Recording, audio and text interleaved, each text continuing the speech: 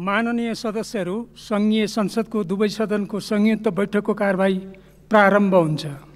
सर्वप्रथम सम्माननीय प्रधानमन्त्री श्री शेरबहादुर देउवालाई सम्बोधनको प्रति सम्माननीय राष्ट्रपति समक्ष प्रस्तुत गर्न अनुमति दिन्छु।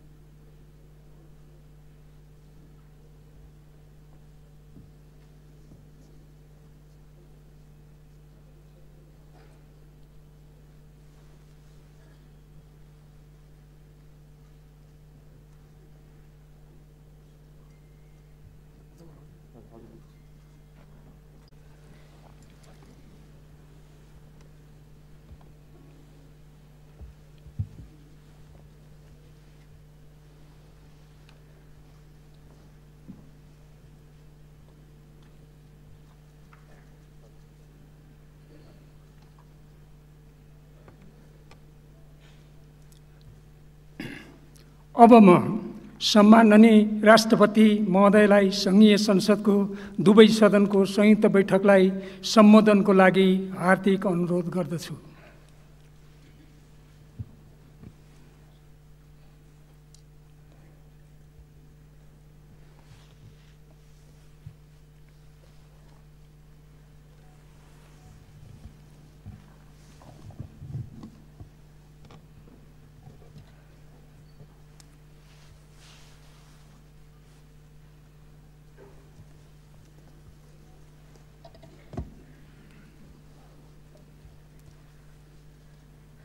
प्रतिनिधि सभाका सम्माननीय सभामुख, राष्ट्रिय सभाका सम्माननीय अध्यक्ष, सङ्घीय संसदका माननीय सदस्यहरू, नेपालको संविधान जारी भएपछि दोस्रो पटक सबै स्थानीय तह र वडाको निर्वाचन सम्पन्न भएको छ। पहिलो पटकको स्थानीय तहको निर्वाचनमा मतदान हुन नसकेको वडामा समेत यसपटक निर्वाचन सम्पन्न भएको छ। निष्पक्ष, स्वतन्त्र, शान्तिपूर्ण, स्वच्छ र भयरहित वातावरणमा सम्पन्न यस निर्वाचनले लोकतन्त्रलाई जगैदेखि बलियो बनाएको छ। यस सुखद पृष्ठभूमिमा सङ्घीय संसदको दुवै सदनको संयुक्त बैठकलाई आज सम्बोधन गर्न पाउँदा मलाई गर्वको अनुभूति भएको छ। यस अवसरमा नेपाल राष्ट्रको रक्षा र अग्रगमनका आन्दोलनमा शहादत प्राप्त गर्नुहुने शहीदहरूप्रति म भावपूर्ण श्रद्धाञ्जली अर्पण गर्दछु। 7 दशक लामो बलिदानीपूर्ण सङ्घर्षको विभिन्न कालखण्डमा नेपाली जनतालाई नेतृत्व प्रदान गर्नुहुने श्रद्धेय नेताहरूको योगदान हाम्रा लागि सदैव प्रेरणादायी छ। यी सङ्घर्ष र आन्दोलनमा नागरिकले पुर्याएको योगदानले हामीलाई कर्तव्य पथमा डोर्याइरहनेछ।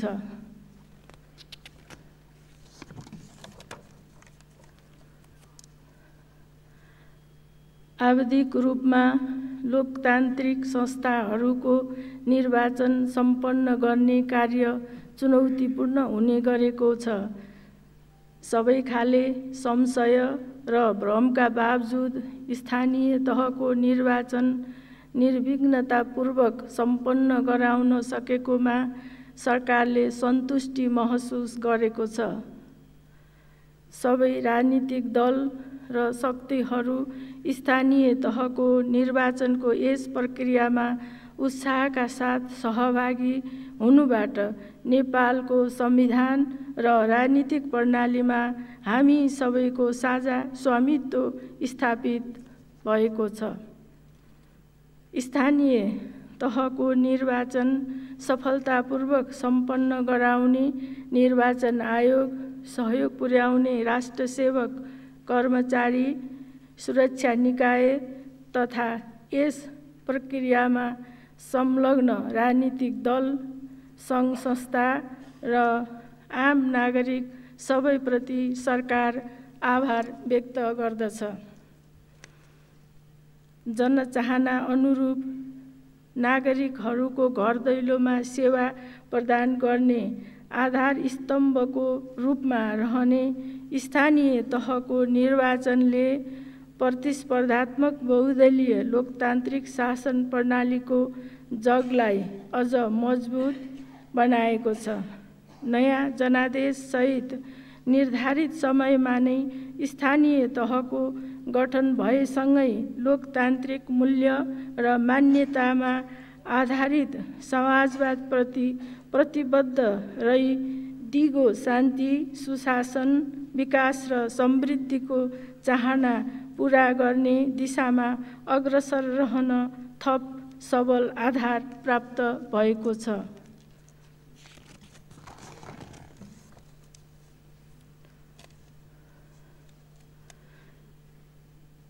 दुई वर्षदेखि विश्वभर फैलिएको कोभिड-19 महामारीको रोकथाम, नियन्त्रण र उपचारका लागि हामीले चालेका कदम समेतको परिणामस्वरूप यसको असर सामान्य हुँदै गएको छ।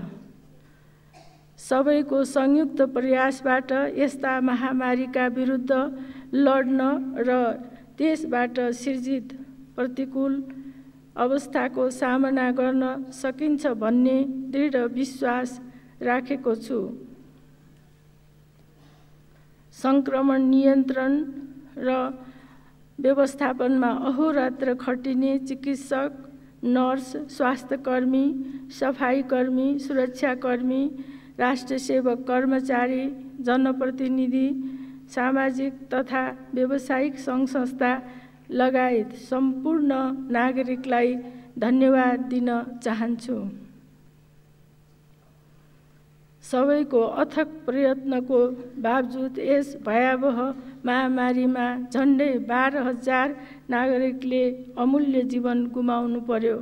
उहाँहरू सबैमा हार्दिक श्रद्धाञ्जलीका साथै उहाँहरूका आफन्त तथा परिवारजनप्रति हार्दिक संवेदना प्रकट गर्दछु।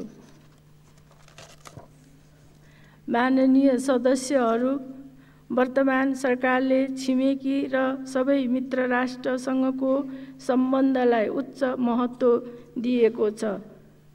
प्रधानमन्त्रीबाट सम्पन्न भारतको औपचारिक भ्रमण, भारतका प्रधानमन्त्रीको लुम्बिनी भ्रमण र चीनका विदेश मन्त्रीको नेपाल भ्रमणबाट छिमेकी मित्र राष्ट्रसँगको सम्बन्ध थप सुदृढ भएको छ।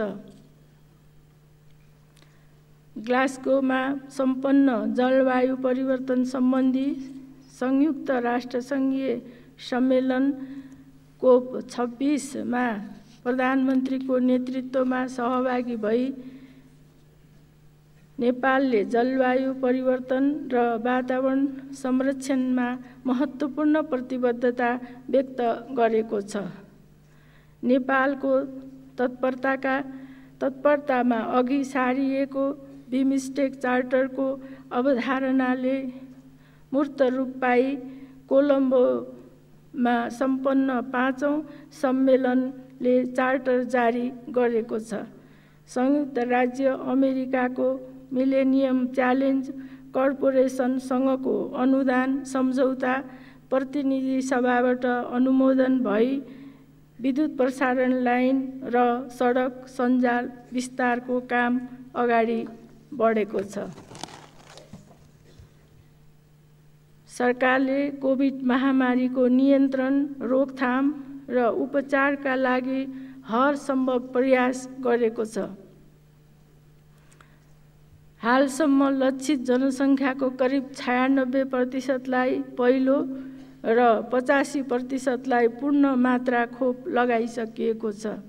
त्यसैगरी करिब 38 लाख नागरिकलाई खोपको अतिरिक्त मात्रा लगाइसकिएको छ।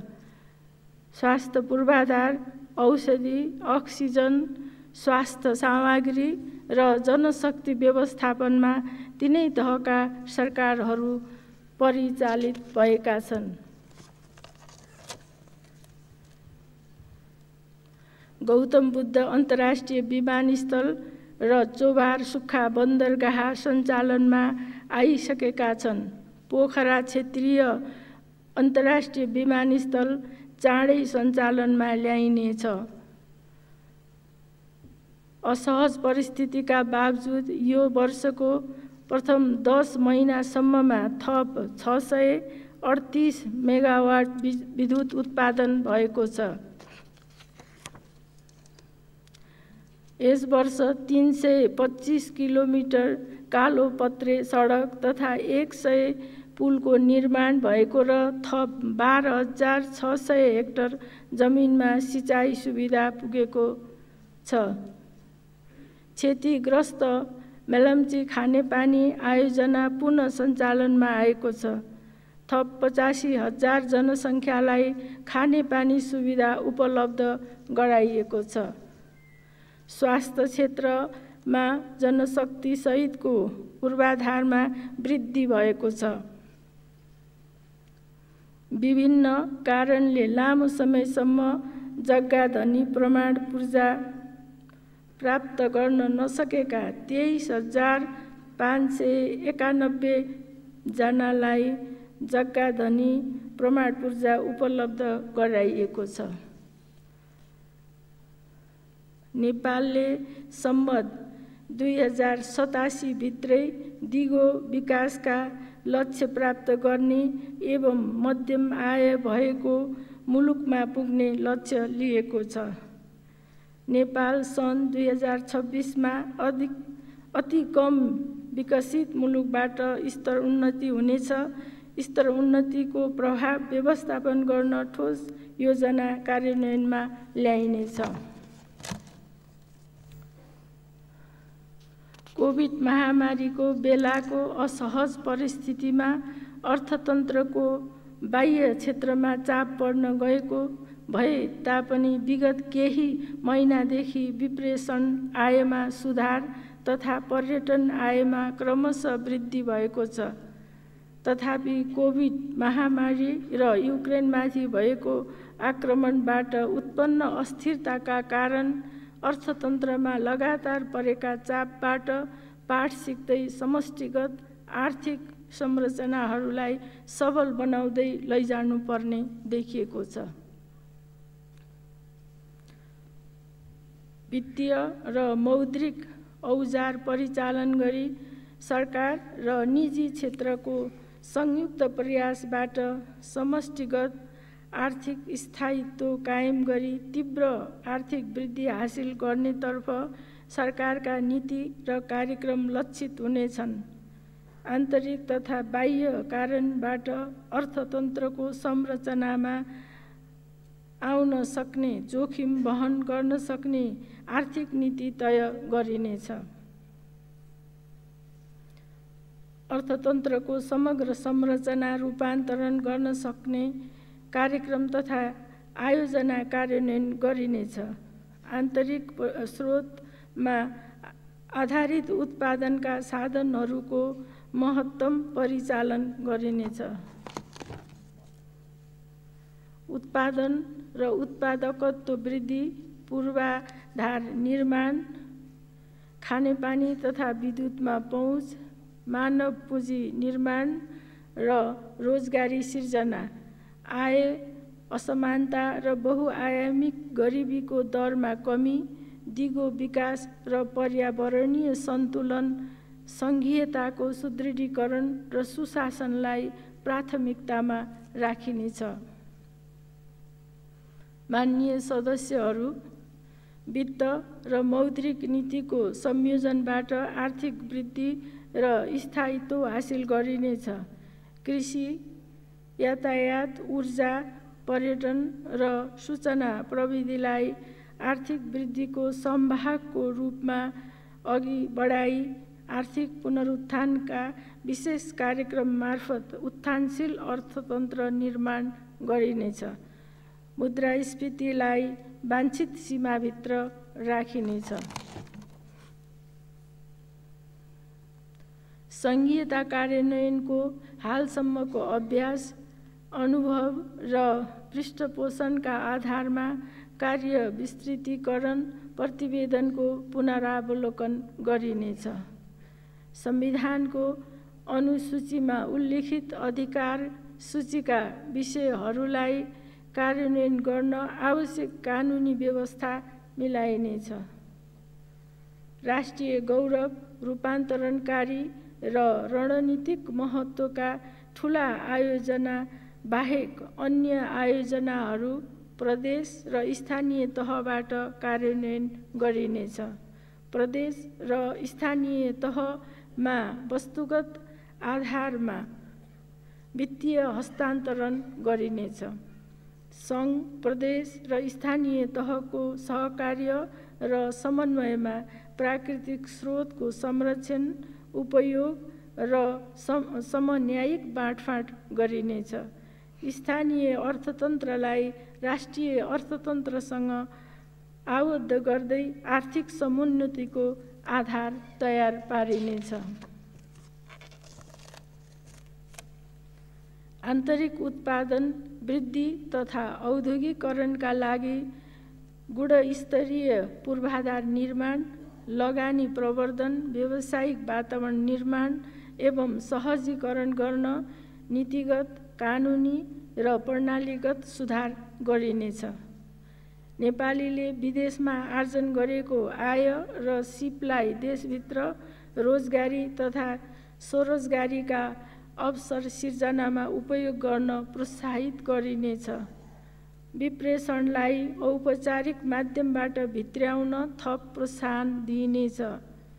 ठूला तथा रणनीतिक महत्त्वका पूर्वाधार निर्माण तथा औद्योगिक विकासका लागि सार्वजनिक निजी साझेदारीका अन्य उपयुक्त लगानी र निर्माण ढाँचा समेत कार्यान्वयनमा ल्याइनेछ।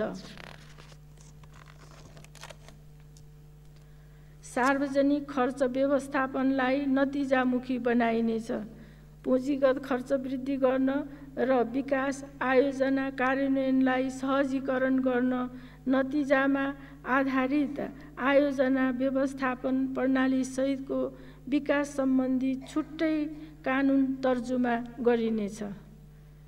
विकास निर्माणसँग सम्बन्धित ठेक्का प्रक्रियामा आउने विवादलाई शीघ्र निरूपण गर्न सार्वजनिक खरिद सम्बन्धी कानुनमा सुधार गर्नुका साथै यस सम्बन्धी संरचनालाई सुदृढ बनाइनेछ।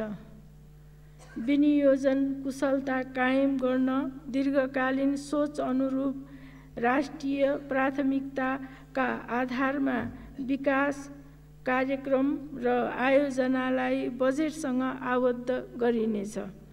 पूर्व तयारी नभएका र आयोजना बैंकमा प्रविष्ट भई राष्ट्रिय योजना आयोगबाट सिफारिस नभएका आयोजनामा बजेट विनियोजन गरिने छैन। तिनै तहको बजेट कार्यान्वयनमा वित्तीय अनुशासन कायम गरिनेछ।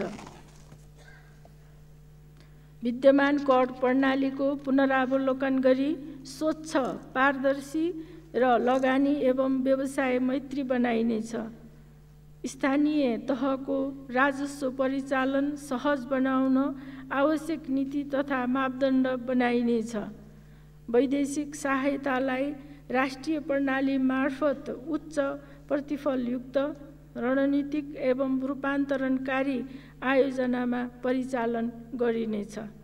डिजिटल बैंकिङको अवधारणा अनुरूप राष्ट्रिय भुक्तानी प्रणाली सुदृढ गरी सबै वित्तीय कारोबार विद्युतीय माध्यमबाट हुने व्यवस्था मिलाइनेछ। उत्पादनशील र रोजगारीमूलक क्षेत्रमा कर्जा प्रवाह सहज बनाइनेछ। प्रतिस्पर्धी वस्तु तथा सेवा उत्पादन र वितरण गर्न निजी क्षेत्र सक्षम भएको क्षेत्र एवं वित्तीय रूपमा बोझिला सार्वजनिक संस्थानको व्यवस्थापन सुधार गर्ने वा एक आपसमा गाभ्ने वा खारेज गर्दै जाने नीति लिइनेछ। विगतमा सञ्चालनमा आएका तर हाल बन्द रहेका उद्योगहरू पुनः सञ्चालनमा ल्याइनेछ।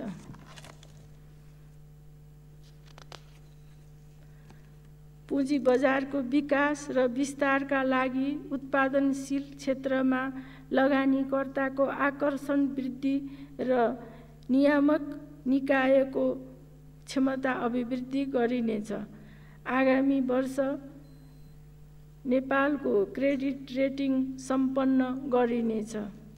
बिमालाई उत्पादन र उत्पादकत्वसँग आबद्ध गरिनेछ।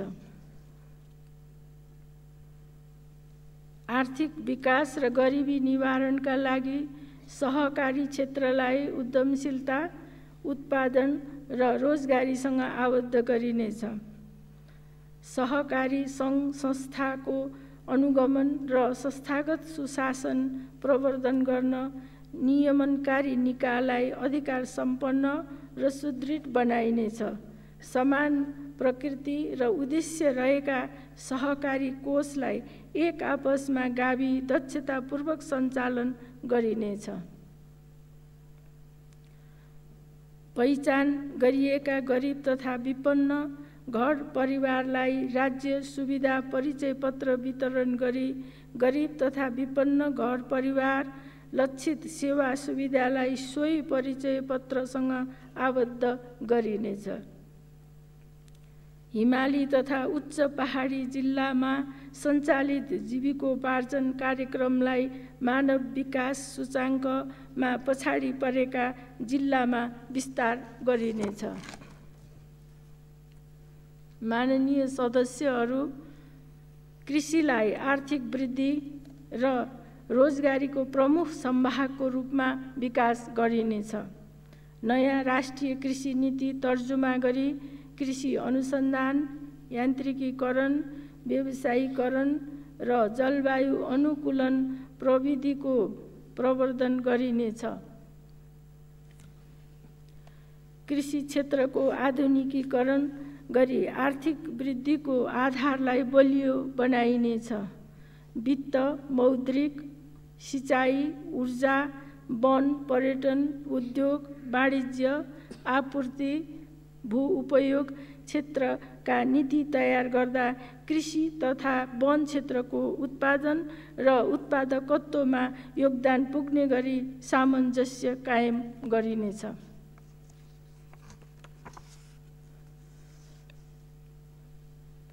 खाद्यवस्तुको उत्पादन बढाउने तथा प्रशोधन लागत घटाउने कार्यक्रम ल्याइनेछ। गुणस्तरीय, उन्नत तथा वर्णशंकर बिउ विकास गरी बिउ बिजनमा आत्मनिर्भर हुने र जलवायु परिवर्तनका असरलाई धान्न सक्ने वातावरण अनुकूलन मैत्री स्थानीय बिउ बिजनको अनुसन्धान र विकासमा जोड दिइनेछ। अर्ग्यानिक खेती प्रणालीलाई प्रोत्साहन गरिनेछ। प्रधानमन्त्री कृषि आधुनिकीकरण परियोजनाको मध्यावधि समीक्षाका आधारमा पुनः संरचना गरी प्राविधिक र आर्थिक दृष्टिकोणबाट सम्भाव्य बाली तथा वस्तुका जोन प्रदेशमा हस्तान्तरण गर्दै लगिनेछ। बाँझो जग्गा सदुपयोग गरी मूल्य श्रृङ्खलामा आधारित सामूहिक र सहकारी खेतीलाई प्रोत्साहित गरिनेछ। धान, मकै, आलु, प्याज, स्याउ, ओखर जस्ता बढी आयात हुने बालीको उत्पादन वृद्धि गर्न विशेष कार्यक्रम सञ्चालन गरिनेछ। व्यावसायिक रबर खेतीको प्रवर्धन गर्न विशेष आयोजना ल्याइनेछ। रासायनिक मलको आपूर्ति सुनिश्चित गरिनेछ। गुणस्तरीय प्राङ्गारिक मलमा रासायनिक मलमा दिएकै अनुपातमा अनुदान उपलब्ध गराइनेछ। कृषिमा सूचना प्रविधिको प्रयोग बढाइनेछ। कृषकको संरक्षण गर्ने नीति लिइनेछ। कृषकले उत्पादन गरेको कृषि उपज खरिद गर्ने व्यवस्था मिलाइनेछ। कृषि तथा पशुधन बिमा कार्यक्रम विस्तार गर्दै लघु बिमाको पहुँचलाई दुर्गम र विपन्न वर्गसम्म पुर्याइनेछ। उत्पादनका आधारमा कृषि अनुदान प्रवाह गरिनेछ। उखु कृषकलाई उखु प्रवर्धन खर्च क्रसिङ भएकै वर्ष उपलब्ध गराइनेछ। यस वर्ष भएको बेमौसमी वर्षाको कारण कृषि बालीमा पुग्न गएको क्षतिको राहत शीघ्र उपलब्ध गराइनेछ। पशुपन्छीमा हुने गम्भीर प्रकृतिका महामारी नियन्त्रण गरिनेछ। स्वदेशमै भ्याक्सिन उत्पादन गर्ने नीति लिइनेछ। नेपाली कृषि उपजको गुणस्तर र मूल्य प्रतिस्पर्धी बनाई कृषि उपजको आयात व्यवस्थापन गरिनेछ। विषादी र क्वारेन्टाइन परीक्षणमा निजी क्षेत्रलाई समेत सहभागी गराइनेछ। अन्तर्राष्ट्रिय विमानस्थल र प्रमुख अन्तर्देशीय नाका नजिक शीत भण्डार र कृषि मार्ट स्थापना गर्न प्रोत्साहन गरिनेछ। कृषि योग्य भूमिमा वर्षैभरि सिँचाइ सुविधा उपलब्ध गराउने नीति अनुरूप आगामी वर्ष थप 22,200 हेक्टर जमिनमा सिँचाइ सुविधा पुर्याइनेछ। ठुला तथा बहुउद्देश्य सिँचाइ आयोजनाको मूल एवं शाखा नहरको निर्माण तथा मर्मत कार्य, भेरी बबई डाइभर्सनको हेडवर्क्स तथा पावर हाउस र सुनकोशी मरिन डाइभर्सनको सुरुङ निर्माण कार्य तीव्र रूपमा अघि बढाइनेछ। नौमुरे राप्ती कपिलवस्तु डाइभर्सनको निर्माण कार्य सुरु गरिनेछ। बृहत दाङ उपत्यका सिँचाइ आयोजना र प्रगणना तथा बड्का पथ सिँचाइ आयोजनाको मूल नहर विस्तार गरिनेछ। चन्द्र नहरको मर्मत सम्मार गरिनेछ। पहाडी तथा हिमाली क्षेत्रमा लिफ्ट सिँचाइ र तराई मधेसका कृषि योग्य पकेट क्षेत्रमा पानी सञ्चय पोखरी, स्यालो तथा डिप ट्युबवेलबाट थप जमिनमा सिँचाइ सुविधा विस्तार गरिनेछ। सिँचाइ कार्यमा खपत हुने विद्युतमा थप सहुलियत प्रदान गरिनेछ। जल उत्पन्न विपदको सम्बोधनका लागि नवप्रवर्धनशील प्रविधि प्रयोग गर्ने, नदीको वैज्ञानिक उत्खनन गरी सङ्कलित नदीजन्य पदार्थ उपयोग गर्ने, पहिरोजन्य अवशेष शीघ्र व्यवस्थापन र प्रशोधन गर्ने तथा नदी व्यवस्थापन कार्य अन्तर्गत निर्माण भएका तटबन्धलाई प्राविधिक रूपमा उपयुक्त देखिएका सडक कोरिडोरको रूपमा विकास गर्ने नीति लिइनेछ। आगामी वर्ष थप 90 किलोमिटर तटबन्ध निर्माण गरी 600 हेक्टर जमिन उकास गरिनेछ।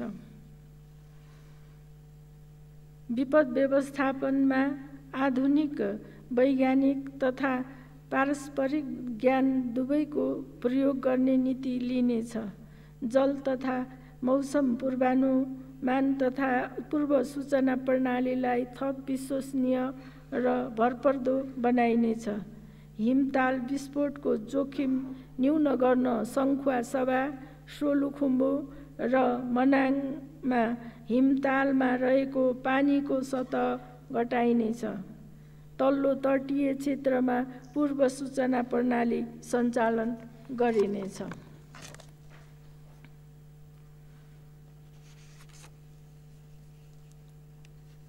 विपन्न परिवारको संरक्षण गरी गरिबीको दुश्चक्रबाट बाहिर ल्याउने नीति लिइनेछ। आगामी 2 वर्षभित्रमा भूमिहीन सुकुम्बासी एवं अव्यवस्थित बसोबासीको समस्या समाधान गरिनेछ। पुनःस्थापना हुन बाँकी मुक्त कमैया, हलिया र कमलरी तथा मुक्त घोषणा हुन बाँकी हरवा चरुवाका लागि तीनै तहका सरकारको समन्वयमा उत्पादन, रोजगारी र क्षमता विकासका कार्यक्रम सञ्चालन गरिनेछ। राष्ट्रिय निकुञ्जको छेउछाउ तथा नदी किनाराका विपन्नका नदी किनाराका विपन्नका लागि लक्षित कार्यक्रम सञ्चालनमा ल्याइनेछ। नाप जाँच गर्न छुट भएका गाउँ, ब्लक र सोबासी बेनिसा जस्ता दर्ता छुट भएका जग्गा धनीलाई जग्गा धनी दर्ता प्रमाण पूर्जा उपलब्ध गराइनेछ। भू उपयोग नीति र कानुन अनुरूप भूमि वर्गीकरण गरी सङ्घ, प्रदेश र स्थानीय तहको भू उपयोग योजना तयार गरिनेछ। विकास आयोजनाहरूका लागि आवश्यक जग्गा प्राप्ति प्रक्रियालाई सहज बनाउन र तोकिएका उद्योगहरूका लागि हदबन्दीको सीमा पुनरावलोकन गर्न कानुनी सुधार गरिनेछ। भूमिको खण्डीकरण रोकी वैज्ञानिक उपयोग गरिनेछ।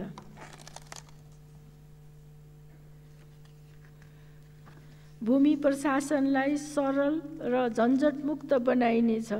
हाल प्रयोग भइरहेका प्रविधि र प्रणालीलाई स्तर उन्नति तथा एकीकृत गरी पूर्ण रूपमा डिजिटल तुल्याइनेछ। देशभरका सरकारी, सार्वजनिक, सामुदायिक र गुठी जग्गाको विद्युतीय लगत तयार गर्ने तथा मालपोत र नापी सम्बन्धी आधारभूत सेवा स्थानीय तहबाटै अनलाइन प्राप्त गर्न सक्ने व्यवस्था मिलाइनेछ। भौगोलिक सूचना प्रणालीमा आधारित एकीकृत जग्गा मूल्याङ्कन प्रणाली विकास गरी वैज्ञानिक विधिबाट जग्गाको मूल्य निर्धारण गरिनेछ। विशिष्टीकृत संस्थाबाट मात्र घर जग्गा कारोबार गर्ने व्यवस्था मिलाइनेछ। राज्यको सम्पत्ति संरक्षण गरिनेछ।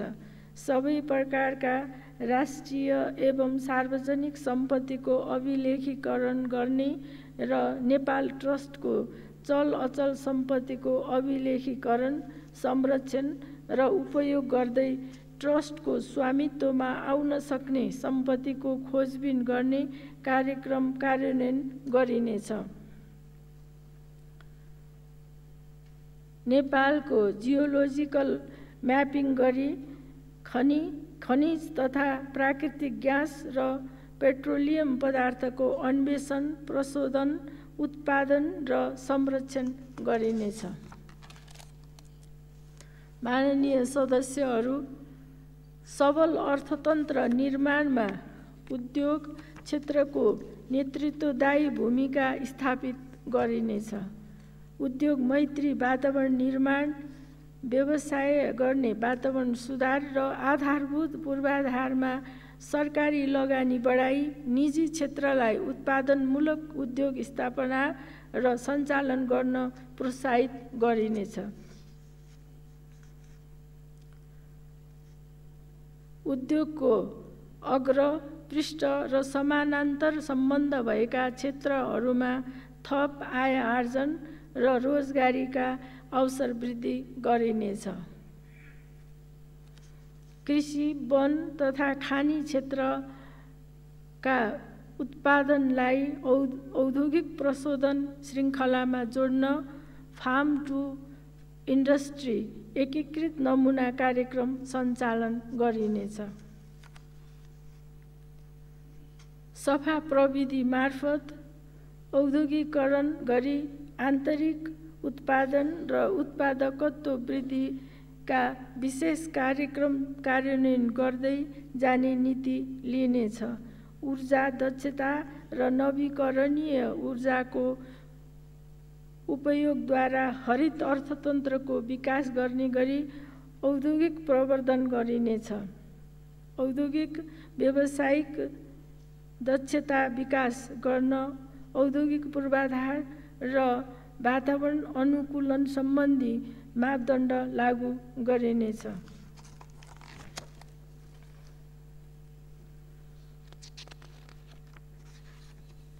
तुलनात्मक लाभ भएका उत्पादनशील क्षेत्रहरूमा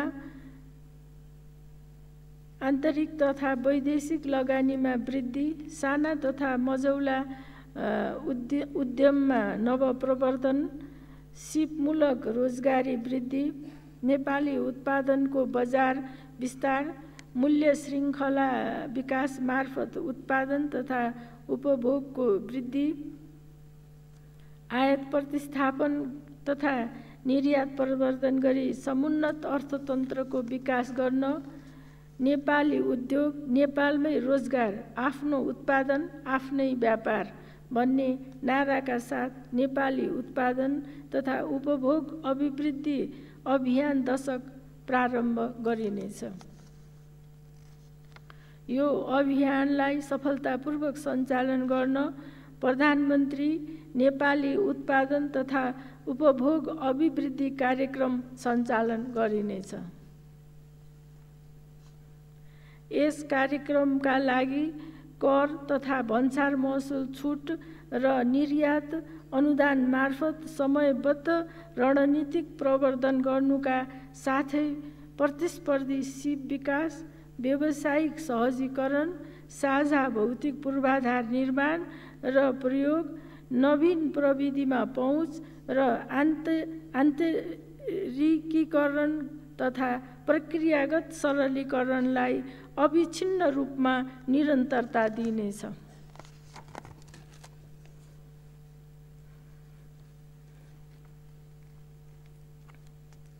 स्वदेशी उत्पादनलाई प्रवर्धन र विस्तार गर्न निजी क्षेत्रबाट सञ्चालित मेक इन नेपाल र मेड इन नेपाल अभियानलाई सहयोग गरिनेछ। सार्वजनिक निकायको खरिदमा स्वदेशी वस्तुको हिस्सा बढाउँदै लगिनेछ। नेपाल गुणस्तर मापदण्ड अनिवार्य गरिएका वस्तुको सघन नियमन गरिनेछ। गुणस्तर तथा क्यालिब्रेसन प्रयोगशालाको आधुनिकीकरण र स्तर उन्नति गरी नेपाल गुणस्तरको अन्तर्राष्ट्रिय मान्यता प्राप्त गर्न पहल गरिनेछ। नेपाली उत्पादनलाई राष्ट्रिय, क्षेत्रीय तथा अन्तर्राष्ट्रिय मूल्य श्रृङ्खलामा आबद्ध गराउन ठूला विदेशी उद्योगका सहायक सामग्री उत्पादन गर्ने उद्योग स्थापना गर्न र स्थापित उद्योगमा करार उत्पादनका लागि सिप पुँजी लगानी र प्रविधि आकर्षित गर्ने नीति लिइनेछ। विदेशी लगानी आकर्षित गर्न उद्योग, वाणिज्य र कम्पनी प्रशासनमा स्वचालित रूट प्रणाली अवलम्बन गर्न सुरु गरिनेछ।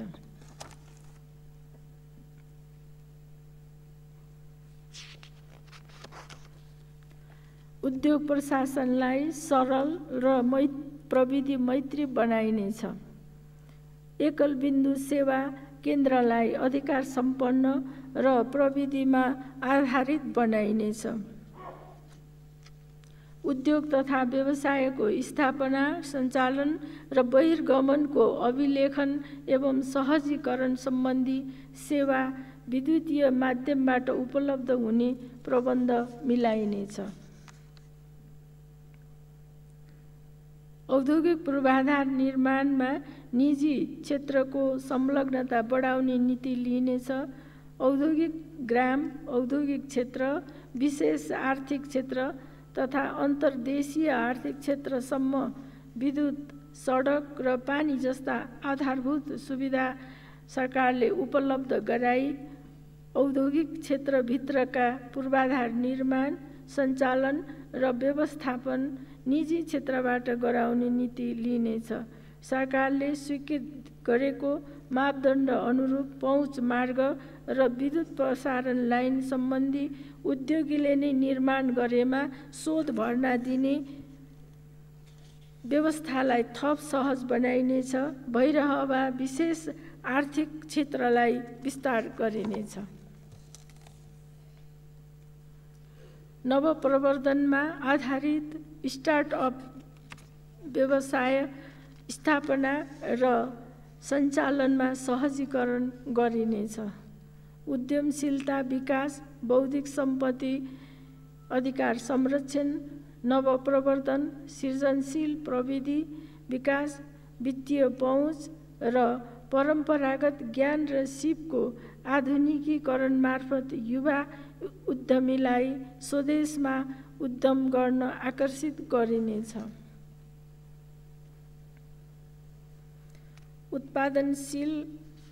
उत्पादनमूलक र निर्यातमूलक उद्योगको उत्पादन लागत घटाई निर्यात प्रवर्धन गरिनेछ। यस्ता उद्योगलाई औसत बाह्य ऊर्जा व्यापार दरभन्दा बढी नहुने गरी विद्युत महसुलमा सहुलियत उपलब्ध गराइनेछ। आधारभूत र जीवनरक्षक औषधि, अक्सिजन, खोप तथा औषधिजन्य सामग्री उत्पादनलाई थप प्रोत्साहन गरिनेछ। नेपाली औषधि उत्पादकहरूको उत्पादन क्षमता वृद्धि गरी औषधिको आपूर्तिमा सुधार गरिनेछ। परम्परागत ज्ञान तथा मौलिक सिपमा आधारित लघु तथा घरेलु उद्योगलाई प्रविधि हस्तान्तरण तथा बजार संरक्षण मार्फत प्रवर्धन गरिनेछ। लघु, घरेलु, साना र मझौला उद्योगका लागि उद्यमशीलता विकास, वित्तीय पहुँच, उत्पादनको बजारीकरण र निर्यात सहजीकरणको प्याकेज तयार गरी कार्यान्वयन गरिनेछ।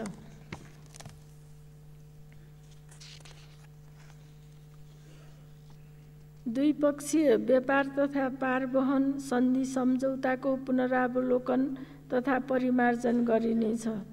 थप मुलुकसँग व्यापार सम्झौता गरिनेछ। द्विपक्षीय, क्षेत्रीय र बहुपक्षीय व्यापारमा उपलब्ध सुविधा र सहुलियतको अधिकतम उपयोग गरिनेछ। अन्तर्राष्ट्रिय व्यापार लागत कम गर्न गुणस्तरीय व्यापार पूर्वाधार विकास गरिनेछ। भैरहवा र नेपालगञ्जको एकीकृत जाँच चौकीको निर्माण शीघ्र सम्पन्न गरिनेछ। प्राकृतिक स्रोतमा आधारित वस्तुको आन्तरिक रूपमा प्रशोधन र निर्यात प्रवर्धन गर्ने नीति लिइनेछ। आपूर्ति श्रृङ्खला सुचारू गर्न, अर्थतन्त्रमा पर्ने बाह्य प्रभाव कम गर्न र औद्योगिक उत्पादनको बजार पहुँचका लागि विद्युतीय व्यापार प्रणालीको उपयोग गरिनेछ। नेपाली उत्पादनलाई अवांछित प्रतिस्पर्धाबाट जोगाउन सेफगार्ड, एन्टी डम्पिङ र काउन्टर भेलिङ सम्बन्धी कानुनको प्रभावकारी कार्यान्वयन गरिनेछ। अन्तर्राष्ट्रिय व्यापारमा भरपर्दो सूचना प्राप्त गर्न विज्ञ सम्मिलित मार्केट एन्ड ट्रेड इन्टेलिजेन्सको उपयोग गरिनेछ। निर्यात विस्तारका लागि निजी क्षेत्रसँगको साझेदारीमा प्रवर्धनात्मक कार्यक्रम सञ्चालन गरिनेछ। पेट्रोलियम पदार्थको आपूर्ति व्यवस्थालाई नियमित, सहज तथा लागत प्रभावी बनाइनेछ। पेट्रोलियम पदार्थको मूल्य निर्धारण स्वचालित प्रणालीमा आधारित गराइनेछ। खाद्य सुरक्षा प्रत्याभूत गर्ने नीति लिइनेछ। प्रदेश र स्थानीय तहसँगको लागत साझेदारीमा थप खाद्यान्न भण्डारगृह निर्माण गरिनेछ। आन्तरिक वितरण प्रणाली सुदृढ बनाई देशभरि समयमै सहज रूपमा खाद्यवस्तु उपलब्ध हुने व्यवस्था मिलाइनेछ। वैज्ञानिक आधारमा जिल्ला पुनरावलोकन गरी हिमाली र दुर्गम जिल्लाहरूमा खाद्यान्न र नुन ढुवानी गर्ने कार्यलाई प्रभावकारी बनाइनेछ। पर्यटनलाई अर्थतन्त्रको गतिशील आयामको रूपमा सबै प्रकारका आर्थिक गतिविधिसँग आबद्ध गरिनेछ। पर्यटकीय स्थल र वस्तुको विविधीकरण गर्दै पर्यटन क्षेत्रमा रोजगारी वृद्धि, विदेशी मुद्रा आर्जन र स्थानीय उत्पादनको प्रवर्धनमा जोड दिइनेछ। एकीकृत पर्यटकीय पूर्वाधार र उच्च मूल्ययुक्त पर्यटन उपजको विकास तथा प्रवर्धनमा स्वदेशी तथा विदेशी लगानी आकर्षण गर्ने विशेष कार्यक्रम सञ्चालन गरिनेछ। ग्रामीण पर्यटन तथा होमस्टेलाई प्रवर्धन गरिनेछ।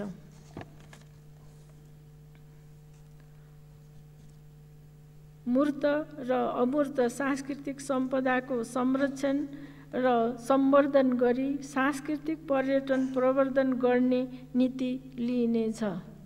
नेपालको इतिहास, कला, संस्कृति एवं अन्य मौलिक विशेषता समेटिएको बृहत सङ्ग्रहालय स्थापना गरी पर्यटकीय आकर्षण वृद्धि गरिनेछ। ताप्लेजुङ दार्चुला ग्रेट हिमालयन ट्रेलको स्तर उन्नतिलाई प्राथमिकता दिइनेछ। लुम्बिनी, पशुपति र जनकपुरलाई धार्मिक पर्यटनको केन्द्रको रूपमा विकास गरिनेछ। बराह क्षेत्र, चतारा धाम र रामधुनी क्षेत्र तथा कोशी टप्पु वन्यजन्तु आरक्षण समेटी बृहत धार्मिक सांस्कृतिक पर्यटन केन्द्रको रूपमा विकास गर्न एकीकृत कार्यक्रम सञ्चालनमा ल्याइनेछ।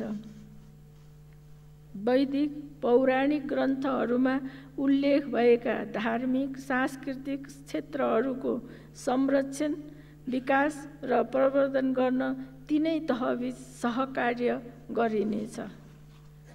कपिलवस्तुको तिलौरा कोटलाई विश्व सम्पदा सूचीमा समावेश गरिनेछ। आधुनिक प्रविधिको प्रयोग गरी राष्ट्रिय महत्त्वका अभिलेख संरक्षण र व्यवस्थापन गरिनेछ। हराएका पुरातात्विक महत्त्वका सम्पदा फिर्ता ल्याउन पहल गरिनेछ।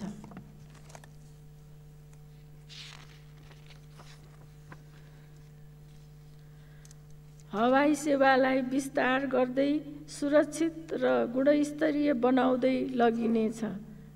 उड्डयन क्षेत्रमा अन्तर्राष्ट्रिय मापदण्डको परिपालना, नियमन क्षमता वृद्धि तथा नवीन प्रविधिको उच्चतम प्रयोगलाई प्रोत्साहन गरिनेछ। वायु सेवा कम्पनीहरूलाई काठमाडौँ बाहिरबाट समेत उडान गर्न प्रोत्साहित गरिनेछ। थप मुलुकसँग हवाई सेवा सम्झौता गरी नेपाली वायु सेवा कम्पनीहरूको अन्तर्राष्ट्रिय बजार विस्तार गरिनेछ। आर्थिक वर्ष 2080-81 देखि निर्माण कार्य सुरु गर्ने गरी निजगढ अन्तर्राष्ट्रिय विमानस्थलको लगानी तथा निर्माणको ढाँचा टुङ्गो लगाइनेछ। निर्माण सम्पन्न भएका क्षेत्रीय अन्तर्राष्ट्रिय विमानस्थलहरू पूर्ण सञ्चालनमा ल्याउन आवश्यक प्रबन्ध मिलाइनेछ। चन्द्रगढी, विराटनगर, राजविराज, जनकपुर, सिमरा, भरतपुर, नेपालगञ्ज र धनगढी विमानस्थलमा सुविधाजनक टर्मिनल निर्माण गर्ने कार्य सुरु गरिनेछ। सुर्खेतको भेरीगङ्गा रामघाटमा नयाँ प्रादेशिक विमानस्थल निर्माण गर्न सुरु गरिनेछ। माननीय सदस्यहरू, देशको सम्पूर्ण भूभागलाई एक आपसमा द्रुत रूपमा जोड्ने गरी यातायातको सञ्जाल विकास र विस्तार गरिनेछ। आपूर्ति श्रृङ्खला, ढुवानी र आवागमनलाई सहज र व्यवस्थित गराउन उपलब्ध सबै यातायात प्रणालीलाई एक अर्काको परिपूरकको रूपमा विकास गरिनेछ। सडक पूर्वाधार निर्माण र स्तर उन्नति गर्दा सडक सुरक्षा मापदण्ड लागू गरिनेछ। 5 वर्षभित्र पूर्व पश्चिम राजमार्गलाई कम्तीमा 4 लेनको एसियन हाइवेको स्तर उन्नति गर्ने नीति अनुरूप बुटवल, नारायणगढ र कमला कञ्चनपुर खण्डको निर्माण कार्यलाई तीव्रता दिनुका साथै काकरभिट्टा, लौकही, पथलैया, कमला तथा पथलैया नारायणगढ खण्डको निर्माण कार्य सुरु गरिनेछ। तराई, काठमाडौँ तराई मधेस द्रुत मार्ग तोकिएको समयमै सम्पन्न गर्ने गरी निर्माण कार्यलाई तीव्रता दिइनेछ। राष्ट्रिय राजमार्ग र तराई मधेसका जिल्ला सदरमुकाम जोड्ने सडकलाई मापदण्डका आधारमा कम्तीमा 4 लेनमा स्तर उन्नति गरिनेछ। सप्तरीको गोविन्दपुर छिन्नमस्ता हुँदै उदयपुरको गाईघाटसम्मको सडक निर्माण कार्यलाई प्राथमिकता दिइनेछ। चक्रपथ लगायत काठमाडौँ उपत्यकाका सडक विस्तार र स्तर उन्नति गर्नुका साथै सम्भाव्य स्थानमा फ्लाइओभर निर्माण गर्न तथा 3 तहको साझेदारीमा कालोपत्रे सडक नपुगेका स्थानीय तहका केन्द्रलाई प्रादेशिक वा राष्ट्रिय सडक सञ्जालसँग आबद्ध गरिनेछ। आगामी वर्ष थप 800 किलोमिटर सडक निर्माण र 257 किलोमिटर सडक स्तर उन्नति गरिनेछ। राष्ट्रिय गौरवका कालीगण्डकी, कोशी र कर्णाली कोरिडोरको निर्माण एवं स्तर उन्नति कार्यलाई निरन्तरता दिइनेछ। कर्णाली कोरिडोरमा बाँकी ट्र्याक खोल्ने कार्य सम्पन्न गरी आगामी वर्ष हुम्ला जिल्लालाई राष्ट्रिय सडक सञ्जालमा जोडिनेछ। हुलाकी राजमार्ग, पुष्पलाल मध्य पहाडी राजमार्ग द्रुत रूपमा सम्पन्न गर्ने तथा गल्छी र स्वागढीका सडकलाई 2 लेनको कालोपत्रे स्तर उन्नति, चन्द्रनिगापुर गौर सडक 4 लेनमा स्तर उन्नति र भारतीय सीमा नजिकका प्रमुख व्यापारिक नाकालाई पूर्व पश्चिम राजमार्गसँग जोड्ने सडक स्तर उन्नति कार्यलाई प्राथमिकता दिइनेछ। मदन भण्डारी राजमार्गको निर्माण प्रक्रियामा रहेका बाँकी कार्यलाई सम्पन्न गरिनेछ। त्रिभुवन राजमार्ग लगायत प्रमुख राजमार्गमा सुरुङ मार्ग, फ्लाइओभर तथा अन्डरपास सहितको आधुनिक सडक सञ्जाल विस्तार गरिनेछ। सिस्ने खोलादेखि नागढुङ्गासम्मको मुख्य सुरुङको निर्माण सम्पन्न गरिनेछ। सिद्धबाबा सुरुङ मार्गको निर्माण सुरु गरिनेछ। पूर्व पश्चिम राजमार्गको नारायणगढ बुटवल खण्डको दाउन्नेमा तथा पृथ्वी राजमार्गको मजिमटारदेखि चितवनको शक्तिखोरसम्म सुरुङ मार्ग निर्माणको पूर्व तयारी गरिनेछ। आगामी वर्ष थप 300 सडक पुलको निर्माण कार्य सम्पन्न गरिनेछ।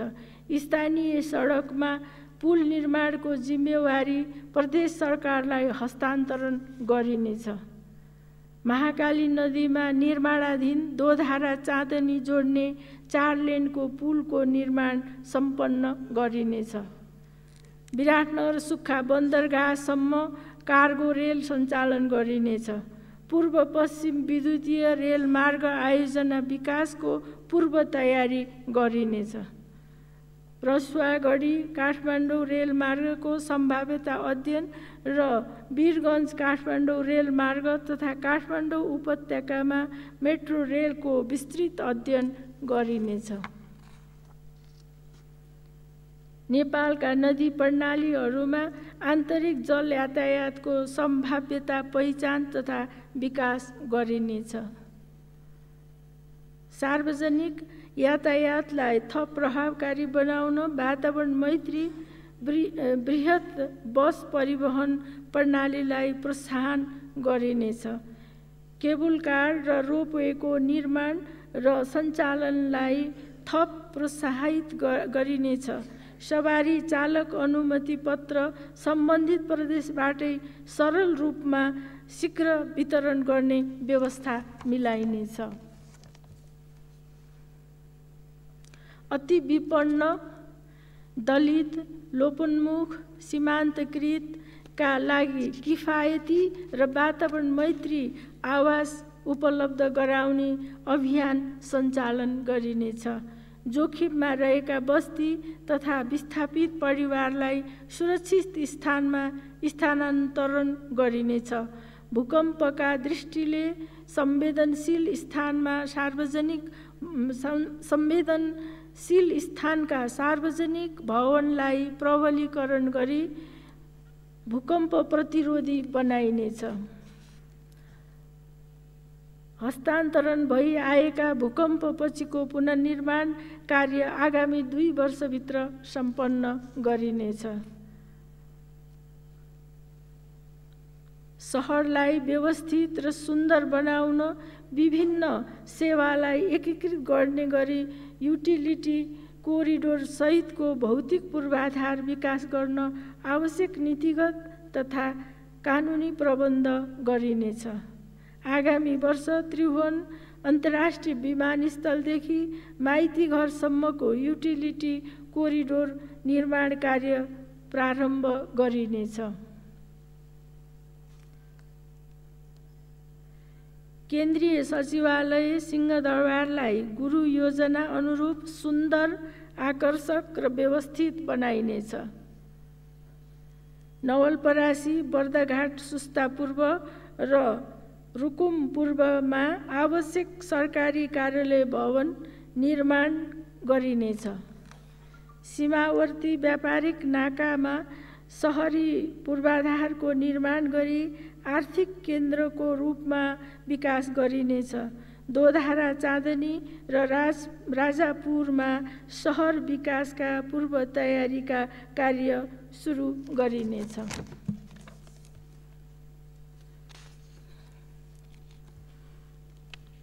सांस्कृतिक सम्पदाको संरक्षण र व्यवस्थित विकास गर्ने नीति लिइनेछ। काठमाडौँ उपत्यकाको एकीकृत गुरु योजना तयार गरिनेछ। काठमाडौँ उपत्यकाको बाहिरी चक्रपथको थप अध्ययन गरी निर्माण प्रक्रिया अगाडि बढाइनेछ। काठमाडौँ उपत्यकाभित्र पहिचान गरिएका स्थानलाई नयाँ सहरको रूपमा विकास गरिनेछ। हाउस पुलिङको माध्यमबाट सहरको पुनरुत्थान गरिनेछ। काठमाडौँ उपत्यकाभित्रका 4 स्थान र सबै प्रदेशका ठूला सहर विपदलक्षित इभ्याकुएसन पार्क निर्माण गरिनेछ। सहरहरूमा उत्सर्जित फोहोर मैलाको वैज्ञानिक व्यवस्थापनको लागि स्थानीय तहलाई प्राविधिक सहयोग उपलब्ध गराउने संस्थागत प्रबन्ध गरिनेछ। काठमाडौँ उपत्यकामा सार्वजनिक यातायात प्रणालीलाई सुदृढ र व्यवस्थित बनाउन उपत्यकाभित्रका स्थानीय तहसँग सहकार्य र साझेदारी गरी एकीकृत सार्वजनिक यातायात योजना कार्यान्वयन गरिनेछ। काठमाडौँ उपत्यकाका सडकहरू पैदल यात्री मैत्री बनाउनका लागि फुटपाथ विस्तार गरिनेछ।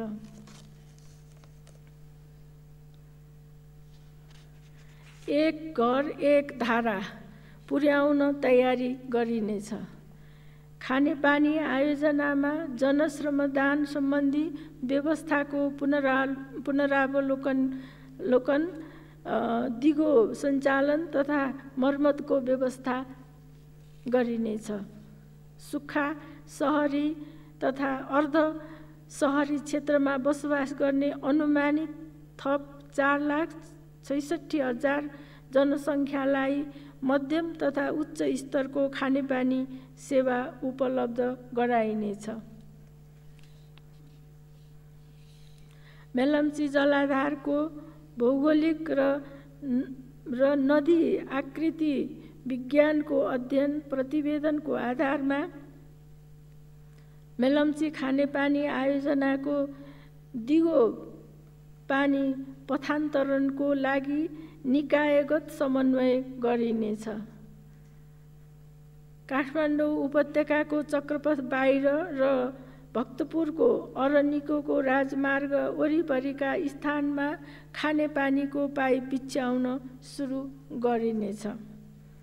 पानीको सतह तथा भूमिगत स्रोत संरक्षण गर्दै जनतालाई खानेपानी आपूर्तिको दिगो व्यवस्था मिलाइनेछ। काठमाडौँ उपत्यकाभित्रका जलाधार संरक्षण गर्दै खानेपानी आपूर्ति सुनिश्चित गर्न थप स्रोतको अध्ययन गरिनेछ। आर्सेनिक समस्याको दिगो समाधान खोजिनेछ। प्रत्येक स्थानीय तहमा उपयुक्त प्रविधिद्वारा फोहोर पानी व्यवस्थापन र ढल प्रशोधन गर्ने कार्यक्रम सञ्चालन गरिनेछ। आगामी वर्ष 100 स्थानीय तहलाई सरसफाई गुरु योजना तयार गर्न सहयोग गरिनेछ। विभिन्न 12 सहरमा एकीकृत खानेपानी र फोहोर पानी प्रशोधनको विस्तृत अध्ययन गरिनेछ। माननीय सदस्यहरू, विद्युत उत्पादन, प्रसारण र वितरणलाई सामञ्जस्यपूर्ण ढङ्गले अगाडि बढाउने, निजी क्षेत्रलाई विद्युत व्यापारमा सहभागी गराउने, विद्युतीय ऊर्जाको आन्तरिक खपत वृद्धि र निर्यात प्रवर्धन गर्ने र 12 महिना विद्युत आपूर्ति सुनिश्चित गर्न ठूला जलाशययुक्त जलविद्युत आयोजना निर्माण गर्ने नीति लिइनेछ।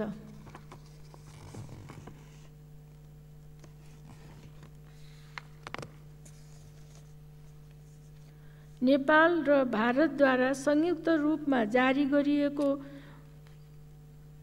ऊर्जा विकास सम्बन्धी दीर्घकालीन अवधारणा बमोजिम विद्युत उत्पादन प्रसारण प्रणाली विस्तार, द्विपक्षीय विद्युत व्यापार, दुवै देशका राष्ट्रिय प्रसारण लाइनको समन्वयात्मक उपयोग र संस्थागत सहयोगका क्षेत्रमा भएका अवसरको उपयोग गरिनेछ।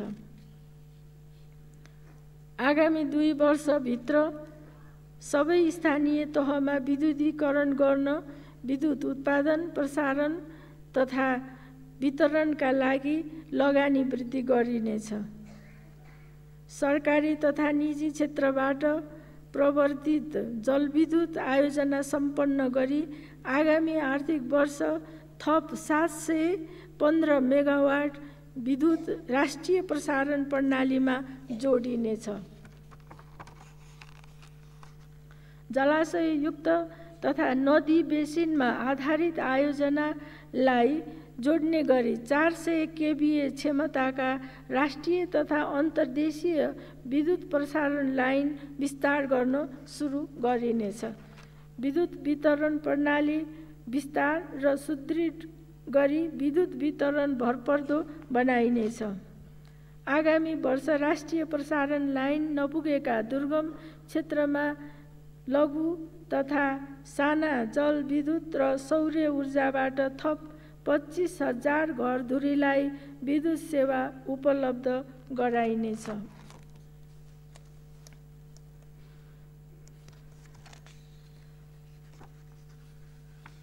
बुढी गण्डकी जलविद्युत आयोजना नेपालको आफ्नै लगानीबाट निर्माण गरिनेछ। पश्चिम सेती आयोजना, तल्लो अरुण परियोजना र सेती रिभर 6 को निर्माण कार्य सुरु गरिनेछ। हरित ऊर्जाको प्रयोगलाई प्रोत्साहन गर्दै पारम्परिक ऊर्जाको प्रयोगलाई क्रमशः प्रतिस्थापन गरिनेछ।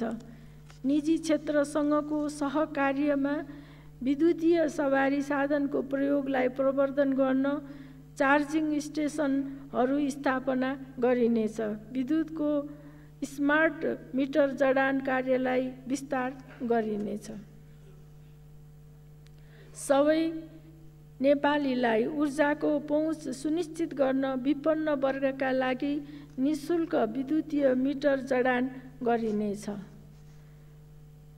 विद्युत खपत बढाउन र खाना पकाउने ग्यासको प्रयोगलाई क्रमशः विस्थापन गर्न विद्युत महसुल दरमा पुनरावलोकन गरिनेछ।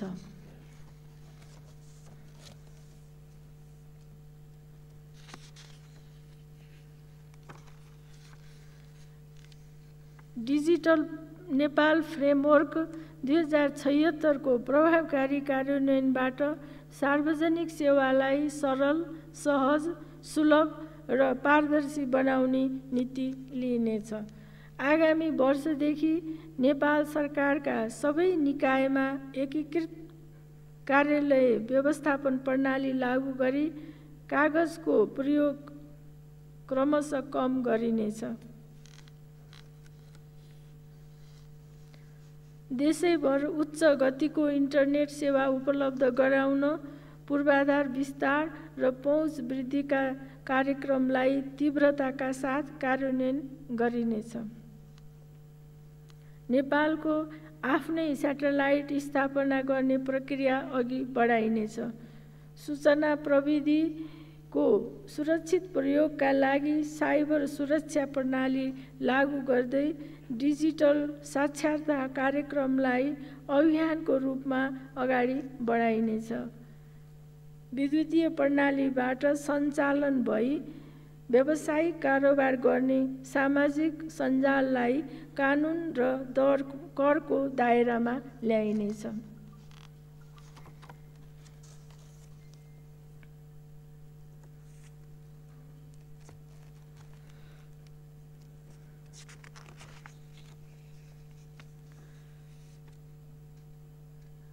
ग्रामीण दूरसञ्चार प्रविधि कोषको उपयोग गरी आगामी आर्थिक वर्षदेखि देशभरका माध्यमिक तहका सामुदायिक विद्यालय र सामुदायिक अस्पतालहरूमा जडित इन्टरनेटको न्यूनतम शुल्कमा 50% सहुलियत उपलब्ध गराइनेछ। आगामी वर्ष 7 प्रदेशका कम्तीमा 100 माध्यमिक तहका सामुदायिक विद्यालयहरूमा छानिएका विषयहरूमा समान गुणस्तरको शिक्षा उपलब्ध गराउन सूचना प्रविधिको प्रयोग गरिनेछ।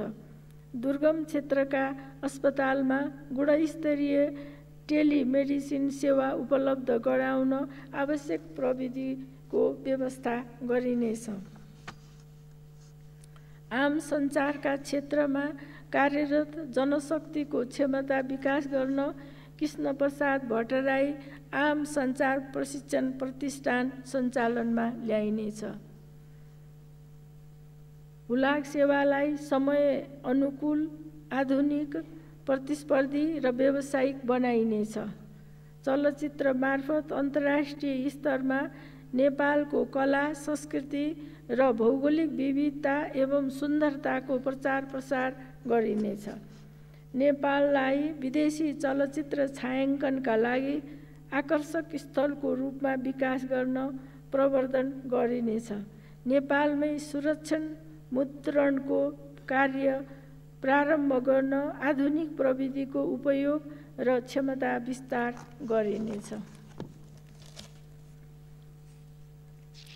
माननीय सदस्यहरू, नेपालमा हिम श्रृङ्खला, पारिस्थितिक प्रणाली र वन जङ्गलले जलवायु अनुकूलन र वातावरणीय सन्तुलनमा पुर्याएको योगदानको विश्वसामु दरिलो प्रस्तुति गरी अन्तर्राष्ट्रिय वित्तीय तथा प्राविधिक संयन्त्रबाट अधिकतम स्रोत र सहयोग प्राप्त गरिनेछ।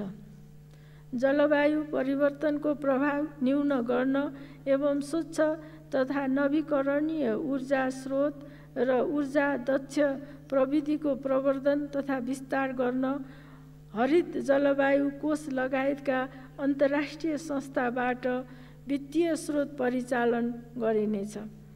कार्बन प्रशोचन क्षमता अभिवृद्धि गरी कार्बन व्यापारबाट थप लाभ प्राप्त गरिनेछ।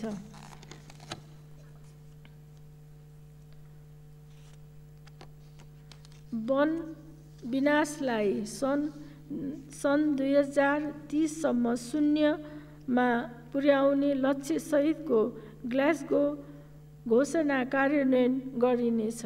सन् 2045 सम्म कार्बन उत्सर्जन शून्यमा पुर्याउने राष्ट्रिय लक्ष्य हासिल गर्ने गरी विभिन्न निकायबाट सञ्चालित कार्यक्रमहरूको संयोजन गरिनेछ। खनिज इन्धनलाई स्वच्छ र नवीकरणीय ऊर्जाबाट प्रतिस्थापन गर्दै लगिनेछ। जलवायु परिवर्तन र वातावरणीय संरक्षण सम्बन्धी विषयहरूमा निकायगत संयोजन गर्न एकीकृत रूपमा कार्यान्वयन गर्न सक्षम निकायको व्यवस्था गरिनेछ। सङ्घ, प्रदेश र स्थानीय तहमा जलवायु परिवर्तन व्यवस्थापनका लागि दोस्रो अन्तर्राष्ट्रिय निर्धारित योगदान र राष्ट्रिय अनुकूलन योजना कार्यान्वयनको संस्थागत प्रबन्ध गरिनेछ। पारिस्थितिक प्रणालीमा सुधार गरी सङ्कटासन्न समुदायको जलवायु अनुकूलन क्षमता वृद्धि गरिनेछ। विकास र वातावरण बीच सन्तुलन कायम गर्ने नीति लिइनेछ। वनको दिगो व्यवस्थापन गरी आय वृद्धि, जीविकोपार्जन सुधार, वातावरण संरक्षण र वन विनाश तथा वन क्षयीकरण न्यून गरिनेछ। वृक्षारोपणलाई अभियानको रूपमा अगाडि बढाइनेछ। अर्थतन्त्रमा योगदान पुर्याउने गरी सामुदायिक वन व्यवस्थापनलाई उत्पादन र रोजगारमूलक बनाउन कानुनी प्रबन्ध गरिनेछ। वनको दिगो व्यवस्थापन गरी वन पैदावारमा आत्मनिर्भर हुने, काठ दाउराको नियमित आपूर्ति गर्ने र वनजन्य उद्यम विकास तथा विस्तार गर्ने व्यवस्था मिलाइनेछ। काठ लगायतका वनजन्य पदार्थको आयात निरुत्साहित गरिनेछ। बहुमूल्य जडीबुटी संरक्षण तथा व्यवस्थापन गरी व्यावसायिक उत्पादन गरिनेछ। वन्यजन्तुको अवैध व्यापारलाई कडाइका साथ नियन्त्रण गरिनेछ। वन्यजन्तुको वासस्थान सुधार, संरक्षण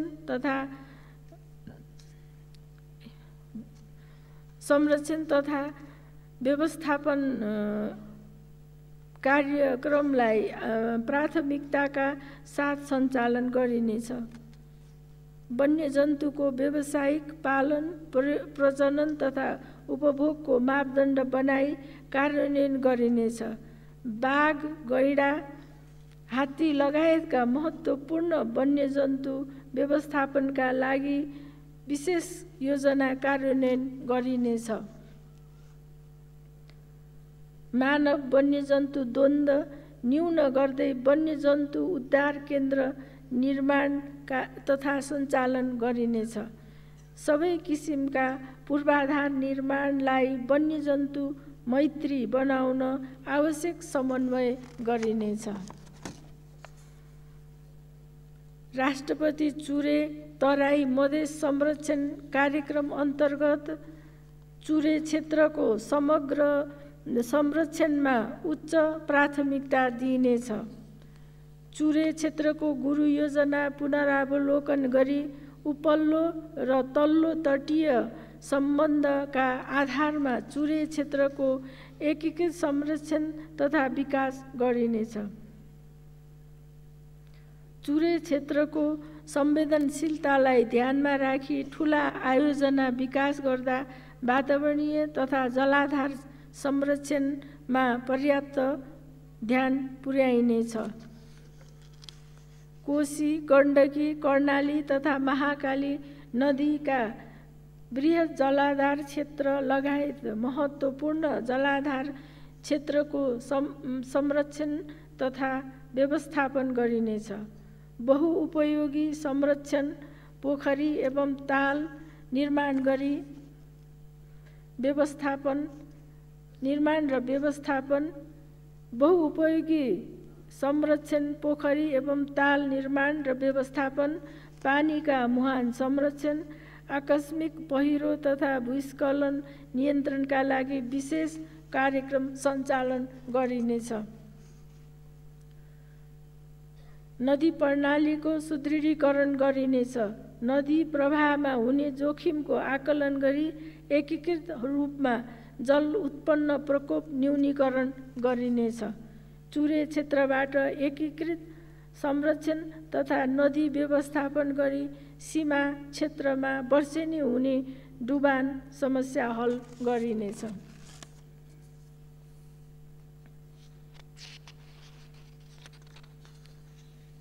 स्वचालित जल तथा मौसम मापन प्रणालीको विस्तार गरी मौसम तथा बाढी पूर्वानुमानको गुणस्तरीय र विश्वसनीय सूचना आपतकालीन कार्य सञ्चालन केन्द्रहरूमा वास्तविक समयमा पुग्ने व्यवस्था मिलाइनेछ। वातावरण संरक्षण सम्बन्धी मापदण्डलाई विकास मैत्री हुने गरी परिमार्जन गरिनेछ। मुख्य सहरहरूमा वायु, ध्वनि, जल प्रदूषण एवं ब्याट्रीबाट उत्सर्जन हुने प्रदूषण नियन्त्रणको क्षेत्रगत मापदण्ड तथा कार्य योजना कार्यान्वयन गरिनेछ। बस्तीहरूमा हुने आगलागी र वन जङ्गल तथा भिरपाखामा लाग्ने डढेलोबाट हुने जनधनको क्षति र वातावरणीय प्रदूषण न्यून गर्न विशेष कार्यक्रम सञ्चालन गरिनेछ।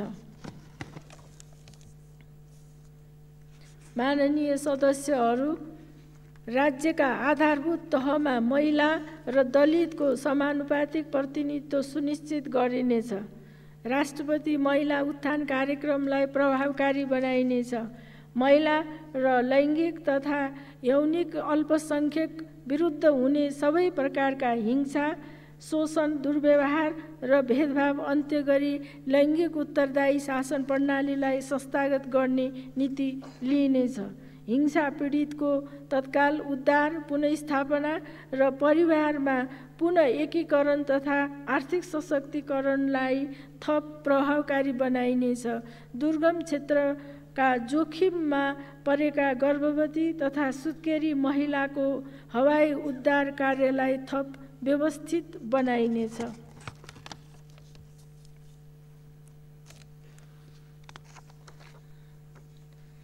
बालबालिकाको हक अधिकार सुनिश्चित गर्दै आधारभूत स्वास्थ्य, शिक्षा र पोषणमा सबैको पहुँच अभिवृद्धि गरिनेछ। सडक बालबालिका मुक्त नेपाल अभियानलाई निरन्तरता दिइनेछ। हिंसामा परेका, विशेष संरक्षणको आवश्यकता रहेका तथा अनाथ बालबालिकाहरूको संरक्षणका लागि प्रदेश तथा स्थानीय तहसँगको साझेदारी, सहयोग र समन्वयमा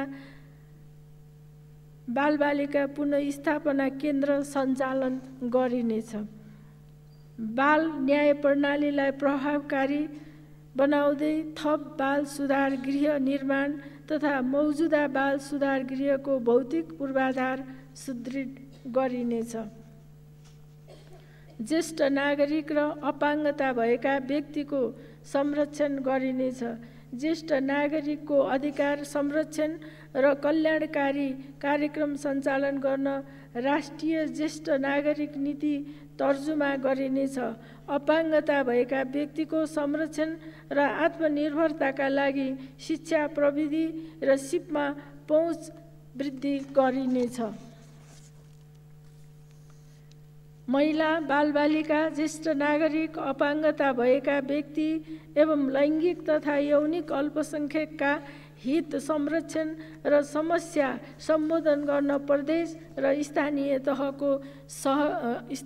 तहको सहकार्यमा जिल्ला स्तरमा समन्वय इकाइको प्रबन्ध मिलाइनेछ।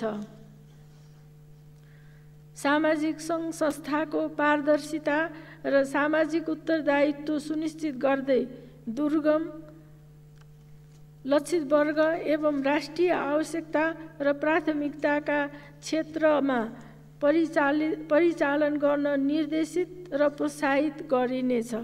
अन्तर्राष्ट्रिय गैर सरकारी संस्थाका कार्यक्रम अनुगमन गरिनेछ। सङ्घ संस्था दर्ता र नियमनका लागि सङ्घीय कानुन निर्माण गरी कार्यान्वयनमा ल्याइनेछ। माननीय सदस्यहरू, समाज र राष्ट्रको विकासमा योगदान पुर्याउने असल, योग्य, अनुशासित एवं समाज र राष्ट्रप्रति जिम्मेवार नागरिक उत्पादन गर्ने व्यक्तिको ज्ञान, सिप र क्षमता वृद्धि गर्ने गरी गुणस्तरीय शिक्षा प्रणालीको विकास गरिनेछ। आधारभूत तहदेखि उच्च तहसम्मको पाठ्यक्रम, शिक्षण विधि, परीक्षण प्रणाली र भौतिक पूर्वाधारमा सुधार गरिनेछ। गुणस्तरीय, अनिवार्य तथा निःशुल्क शिक्षाका लागि विद्यालय क्षेत्र विकास योजना कार्यान्वयनमा ल्याइनेछ। आगामी वर्ष अधिकतम सार्वजनिक विद्यालयमा न्यूनतम पूर्वाधार निर्माण कार्य सम्पन्न गरिनेछ। विज्ञान, गणित, अङ्ग्रेजी र प्रविधि शिक्षकको अभाव नहुने गरी सामुदायिक विद्यालयमा शिक्षक विद्यार्थीको अनुपातको आधारमा शिक्षक दरबन्दी पुनरावलोकन गरिनेछ। गुणस्तरीय शिक्षाको राष्ट्रिय मानक निर्धारण गर्ने विशिष्टीकृत नमुना विद्यालय सञ्चालनमा ल्याइनेछ। राष्ट्रपति शैक्षिक सुधार कार्यक्रमलाई परिमार्जन गरी शैक्षिक गुणस्तर वृद्धि, भौतिक पूर्वाधार विकास र अतिरिक्त क्रियाकलाप सञ्चालन गरिनेछ। दिवा खाजा कार्यक्रमलाई कक्षा 8 सम्म विस्तार गरिनेछ। प्रदेश र स्थानीय तहसँगको सहकार्यलाई सामुदायिक माध्यमिक विद्यालयमा स्वास्थ्य परिचारिकाको व्यवस्था गरिनेछ।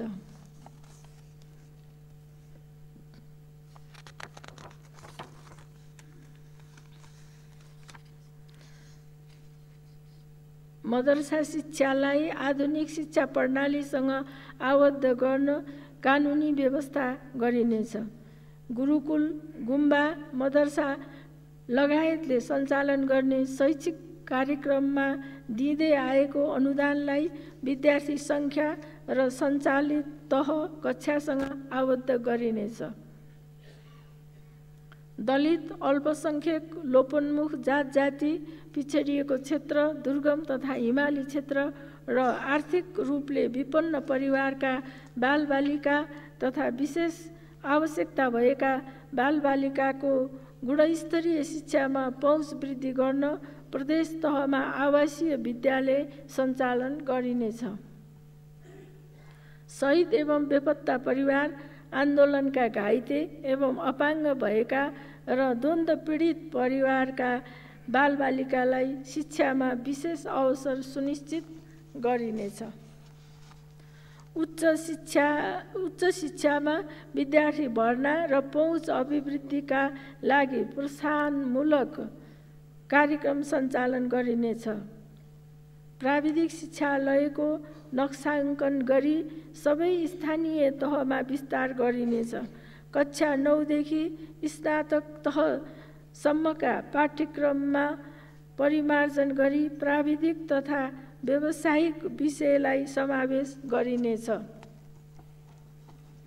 शिक्षालाई सिपसँग, सिपलाई श्रमसँग, श्रमलाई रोजगारीसँग र रोजगारीलाई उत्पादनसँग र उत्पादनलाई बजारसँग जोड्नका लागि पढ्दै कमाउँदै कार्यक्रमलाई थप विस्तार गरिनेछ।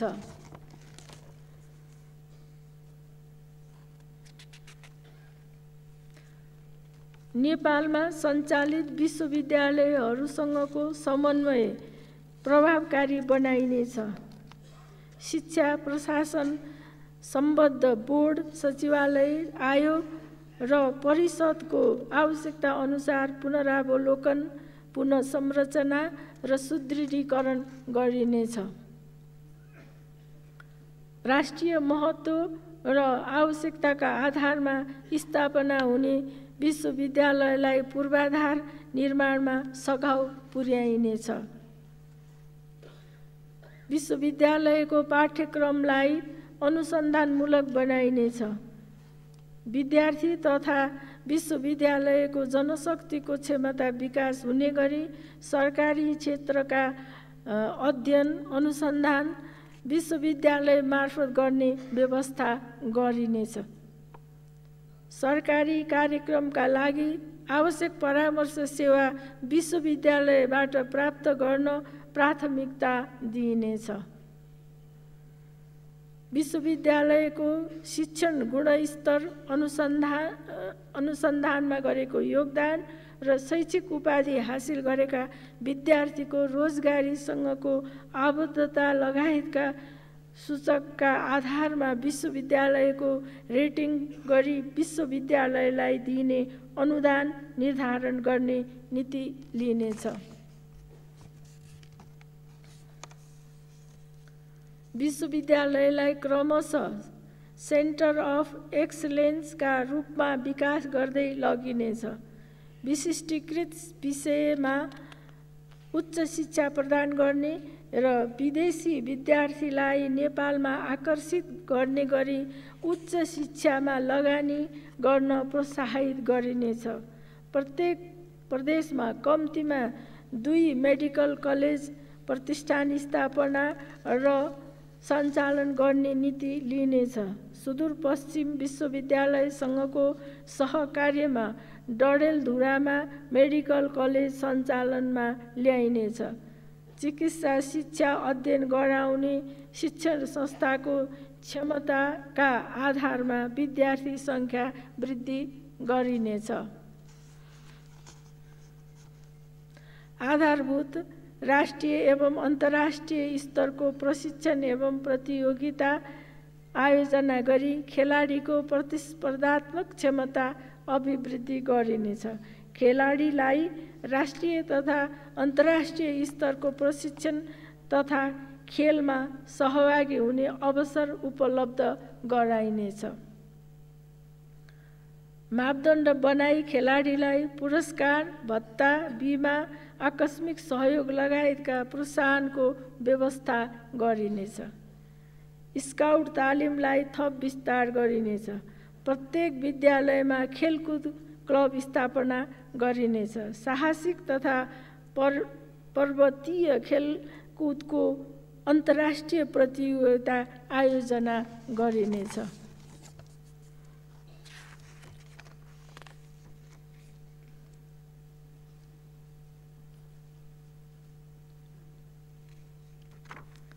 प्रत्येक प्रदेशमा कम्तीमा एउटा प्रशिक्षण सुविधा सहितको अन्तर्राष्ट्रिय स्तरको रङ्गशाला निर्माण गर्दै जाने नीति लिइनेछ।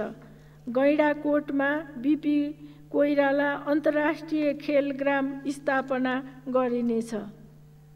सबै स्थानीय तहमा खेलग्राम निर्माण गर्दै लगिनेछ। उच्च भूभागीय खेलकुद तालिम केन्द्र निर्माण गरिनेछ। खेलकुद विश्वविद्यालयको सम्भाव्यता अध्ययन गरी आवश्यक प्रक्रिया अगाडि बढाइनेछ। फाप्ला अन्तर्राष्ट्रिय क्रिकेट मैदानको निर्माण सुरु गरिनेछ। चितवनको गौतम बुद्ध अन्तर्राष्ट्रिय क्रिकेट मैदान निर्माणको बाँकी कामलाई टुङ्गोमा पुर्याउन समन्वय र सहजीकरण गरिनेछ। नागरिकलाई शारीरिक तथा मानसिक स्वास्थ्य सुधारका लागि खेलकुद, शारीरिक व्यायाम, योग तथा ध्यानको अभ्यास गर्न उत्प्रेरित गरिनेछ। विज्ञान प्रविधिलाई विकासका सबै आयामहरूमा आबद्ध गर्दै लैजाने नीति लिइनेछ। विज्ञान प्रविधिलाई शिक्षा प्रणालीको अभिन्न अङ्गको रूपमा विकास गरिनेछ। विज्ञान प्रविधिको क्षेत्रमा उल्लेख्य योगदान पुर्याउने संस्था र व्यक्तिलाई सम्मान गरिनेछ। वैज्ञानिक अनुसन्धानलाई प्रदेश स्तरसम्म प्रवर्धन गरिनेछ।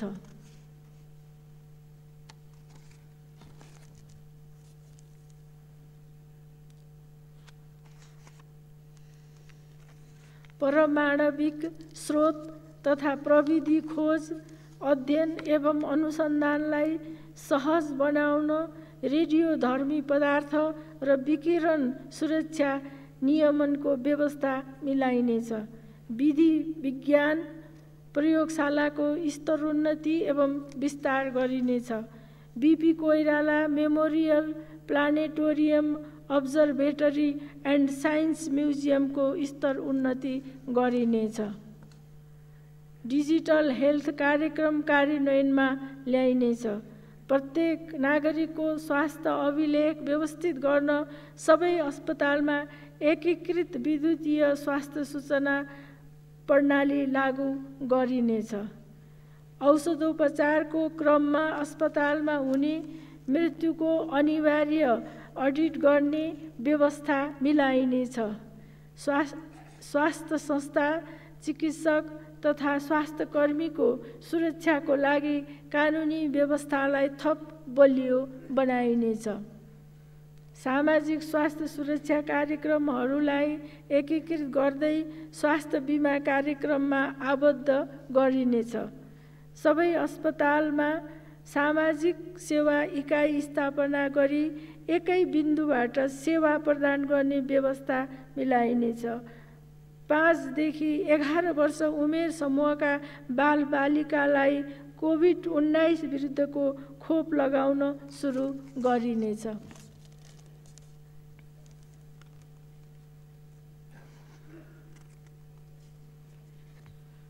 ज्येष्ठ नागरिकका लागि विशिष्टीकृत स्वास्थ्य सेवा सुनिश्चित गरिनेछ। जनस्वास्थ्यका कार्यक्रम मार्फत रोगको रोकथाम र नियन्त्रणलाई प्रभावकारी बनाइनेछ। सबै स्थानीय तहका स्वास्थ्य संस्थामा 40 वर्ष माथिका नागरिकको वर्षको एक पटक आधारभूत प्रयोगशाला परीक्षण र महिलामा हुने पाठेघरको मुखको क्यान्सरको निशुल्क स्क्रिनिङ सेवा सञ्चालन गरिनेछ।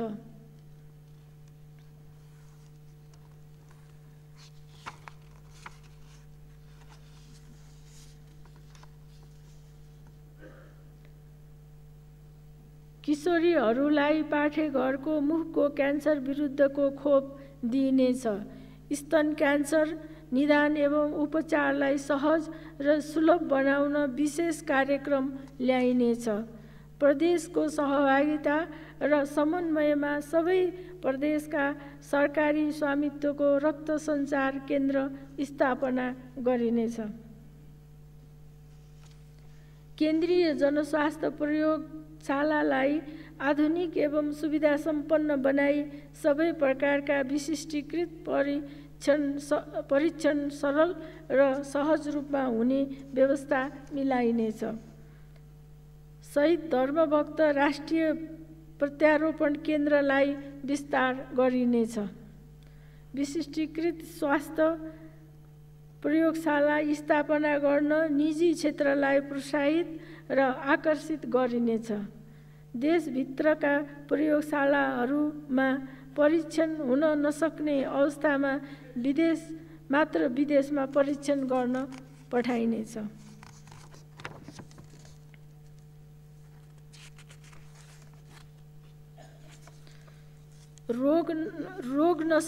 नसर्ने रोगको रोकथाम र नियन्त्रणका लागि बहु क्षेत्रीय कार्य योजनालाई प्रभावकारी रूपमा कार्यान्वयन गरिनेछ। शारीरिक तथा मानसिक अपाङ्गता भएका व्यक्ति एवं क्यान्सर लगायतका दीर्घ रोगीका लागि प्रत्येक प्रदेशमा पुनर्स्थापना प्रशामक तथा परामर्श केन्द्र स्थापना गरिनेछ। नागरिकको सहभागितामा नसर्ने रोग न्यून गर्न नागरिक आरोग्य अभियान सञ्चालन गरिनेछ। एक स्वास्थ्य रणनीति कार्यान्वयनमा ल्याई प्रतिजैविक औषधिको प्रतिरोधलाई न्यून गरिनेछ।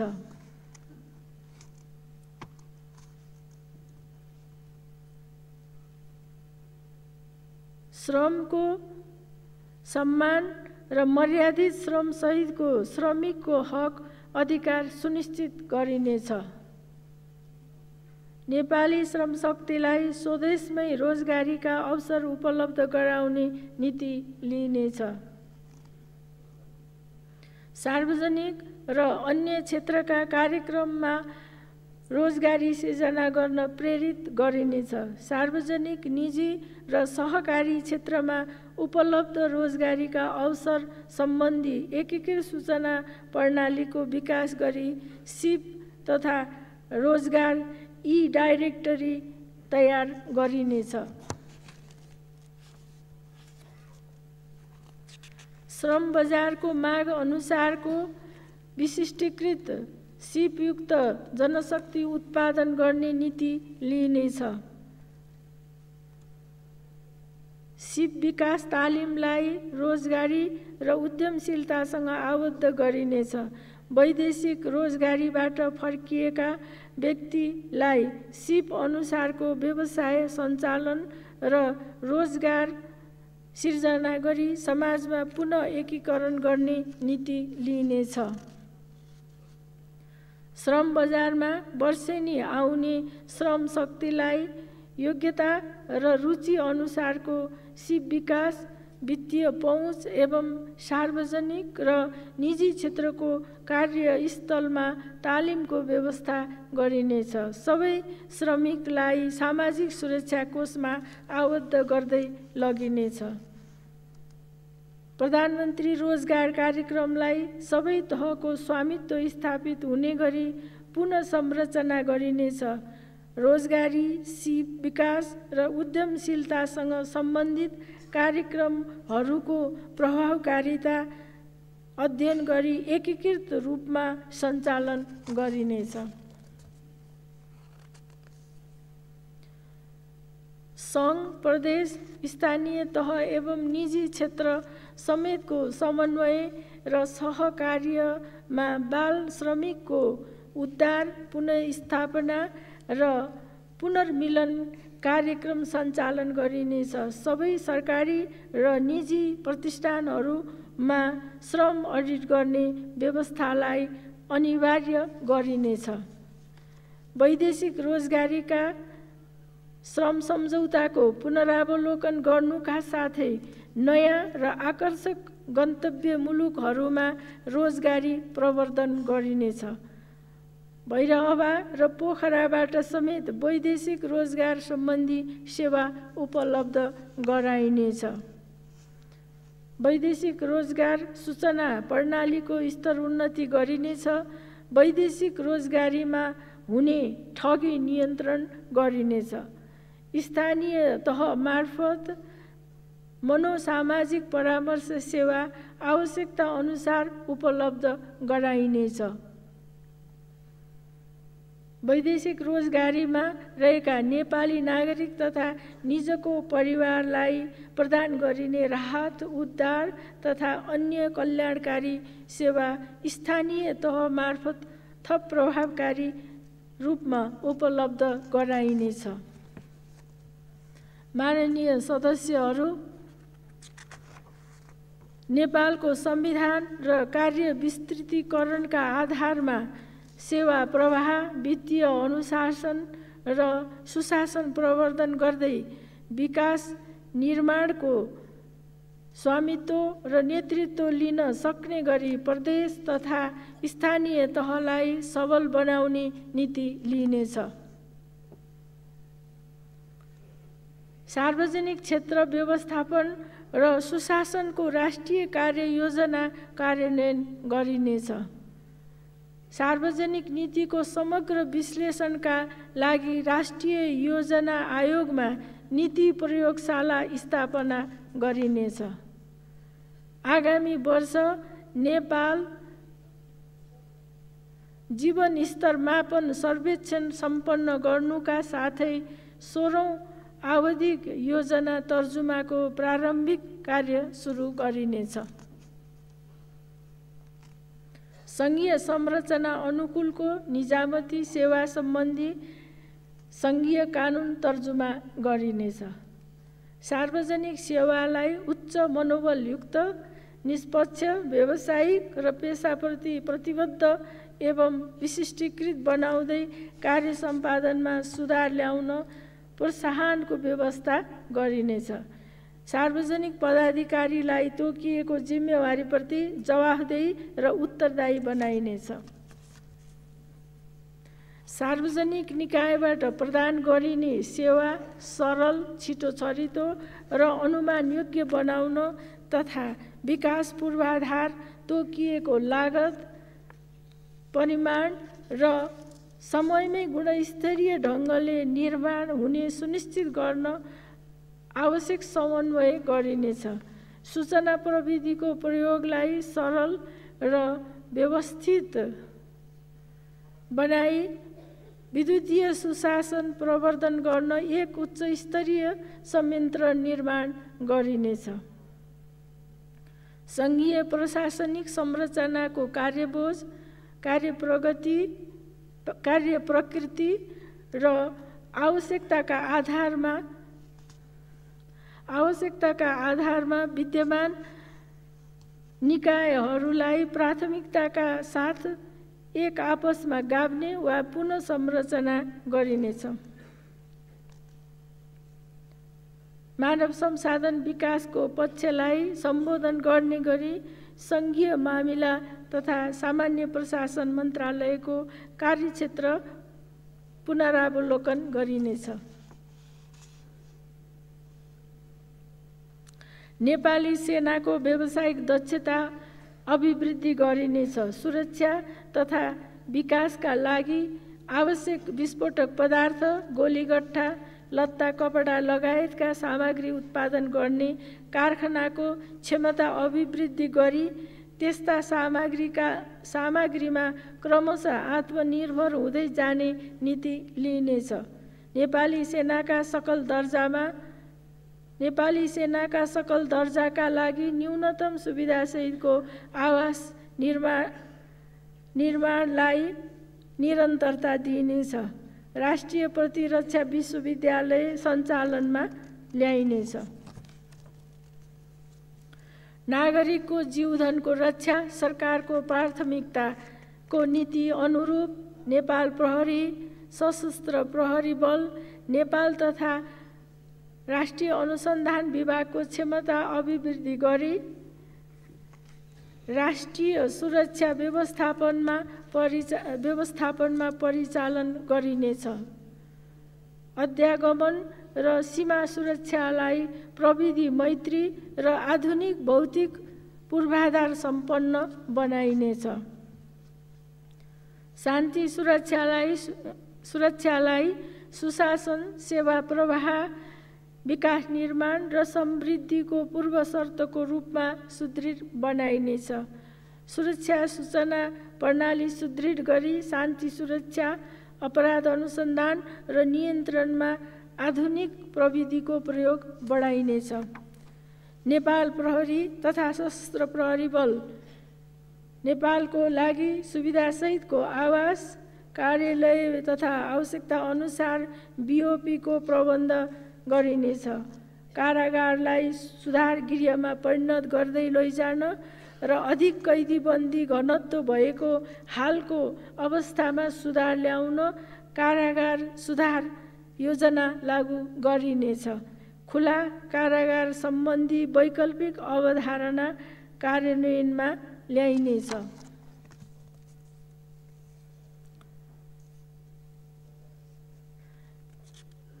बेमौसमी वर्षा, बाढी, पहिरो, खडेरी आगलागी लगायतका प्राकृतिक, मानवीय एवं जैविक प्रकोपको तत्काल सम्बोधन गर्न सक्ने गरी विपद पूर्व तयारी, पूर्व सूचना, प्रतिकार्य, पुनर्निर्माण र व्यवस्था सुदृढ बनाइनेछ।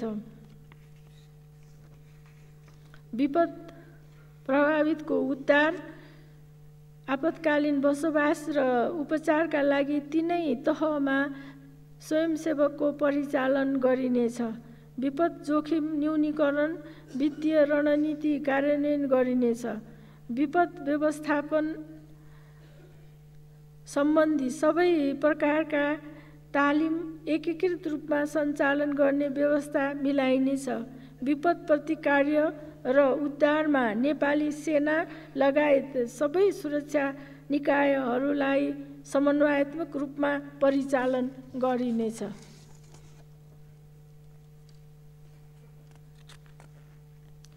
अपराधको बदलिँदो स्वरूपबाट सिर्जित सुरक्षा चुनौतीको सामना गर्दै आतंकवाद तथा सङ्गठित अपराध, वित्तीय अपराध, मिटर ब्याजी, साइबर अपराध, लागु औषधको अवैधानिक ओसार पसार र कारोबार लगायतका सबै प्रकारका अपराध नियन्त्रणमा सुरक्षा निकायलाई सक्षम बनाइनेछ। अन्य मुलुकसँग सुरक्षा जानकारी आदान प्रदान गर्ने संयन्त्रको उपयोग गरी अन्तर्देशीय तथा अन्तर्राष्ट्रिय अपराध नियन्त्रण गरिनेछ। सामाजिक सद्भाव, धार्मिक सहिष्णुता र सामाजिक मूल्य मान्यतामा खलल पार्ने क्रियाकलापको सूक्ष्म निगरानी गरी सबै प्रकारका अपराध र सोमा हुने लगानीलाई निरुत्साहित गरिनेछ। संसदमा विचाराधीन नागरिकता विधेयकलाई सहमतिका आधारमा छिट्टै टुङ्गोमा पुर्याउन पहल गरिनेछ। राष्ट्रिय परिचय पत्रलाई तदारुकताका साथ वितरण गरिनेछ। यसलाई सबै प्रकारका सेवा प्रवाहमा क्रमशः आबद्ध गर्दै लगिनेछ। व्यक्तिगत घटना दर्तालाई विद्युतीय प्रणालीमा आबद्ध गरी वडा स्तरसम्म विस्तार गरिनेछ। सामाजिक सुरक्षा कार्यक्रमलाई एकद्वार प्रणालीबाट सञ्चालन गरिनेछ। न्याय प्रणालीलाई छिटो, छरितो र पारदर्शी बनाउन विद्युतीय प्रणाली प्रयोगमा ल्याई नागरिकको न्यायमा पहुँच बढाइनेछ। स्थानीय तहको न्यायिक समितिको संस्थागत सुधार र क्षमता अभिवृद्धि गरिनेछ। निःशुल्क कानुनी सहायता सेवा सहज बनाइनेछ। अदालतका फैसला एवं आदेश प्राथमिकताका साथ कार्यान्वयन गरिनेछ। सत्य निरूपण, पीडितलाई न्याय, परिपूरण र मेलमिलापका समग्र पक्षलाई सम्बोधन गर्दै शान्ति प्रक्रियाका बाँकी कामलाई टुङ्गोमा पुर्याउन आवश्यक कानुनी सुधार एवं संस्थागत प्रबन्ध मिलाइनेछ। संवैधानिक निकायलाई आवश्यक भौतिक पूर्वाधार तथा स्रोत साधनको व्यवस्था गरी थप प्रभावकारी र परिणाममुखी बनाइनेछ। अपराध अनुसन्धान, अभियोजन र सरकारी पक्षको प्रतिरक्षाका लागि महान्याधिवक्ताको कार्यालयको क्षमता वृद्धि गरिनेछ। मानव अधिकारको संरक्षण, सम्वर्धन र संस्थागत सुदृढीकरण गरिनेछ। अन्तर्राष्ट्रिय महासन्धि तथा सन्धि सम्झौतामा नेपालले जनाएको प्रतिबद्धताबाट सिर्जित दायित्व पूरा गरिनेछ। भ्रष्टाचारको उच्च जोखिमका क्षेत्र, निकाय र पदीय जिम्मेवारीको विश्लेषण गरी प्रभावकारी अनुगमन र निगरानी गर्दै निरोधात्मक, उपचारात्मक तथा प्रवर्धनात्मक उपाय अवलम्बन गरिनेछ। अख्तियार दुरुपयोग अनुसन्धान आयोगलाई प्रविधियुक्त सुदृढ र क्षमतायुक्त निकायको रूपमा विकास गरिनेछ। अनुसन्धानमा आधुनिक प्रविधि तथा उपकरणको प्रयोग, नवीनतम विधि अवलम्बन, तथ्यपरक र शीघ्र छानबिन गरिनेछ। अनुचित कार्य निरुत्साहित गरी भ्रष्टाचार नियन्त्रण र सुशासन प्रवर्धन गर्न राष्ट्रिय सतर्कता केन्द्रलाई अधिकार सम्पन्न बनाइनेछ। निर्वाचन सम्बन्धी एकीकृत कानुन तर्जुमा गरिनेछ। आधुनिक सूचना प्रविधिको प्रयोग गरी प्रवासमा रहेका नेपालीलाई समेत निर्वाचनमा सहभागी गराउने आवश्यक व्यवस्था मिलाइनेछ।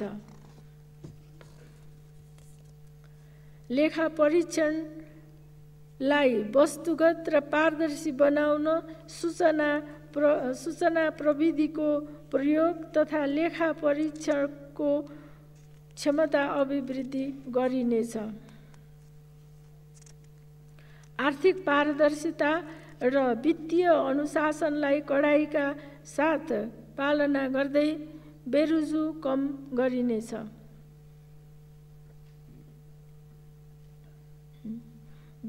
बेरुजु फर्चोटलाई अभियानको रूपमा सञ्चालन गरिनेछ। माननीय सदस्यहरू, संयुक्त राष्ट्रसङ्घको बडापत्र, असंलग्नता, पञ्चशीलको सिद्धान्त, अन्तर्राष्ट्रिय कानुन र विश्व शान्तिको मान्यताका आधारमा स्वतन्त्र र सन्तुलित परराष्ट्र नीति अवलम्बन गरिनेछ। नेपालको राष्ट्रिय हितलाई केन्द्रमा राखी छिमेकी तथा मित्र राष्ट्रसँगको सम्बन्धलाई थप प्रगाढ बनाइनेछ।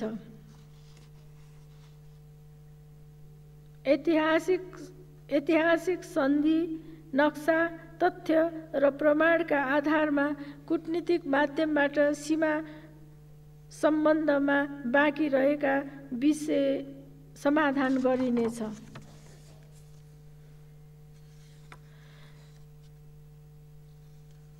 संयुक्त राष्ट्रसङ्घको आह्वानमा विश्व शान्ति कायम गर्न नेपालको योगदान बढाउँदै लगिनेछ।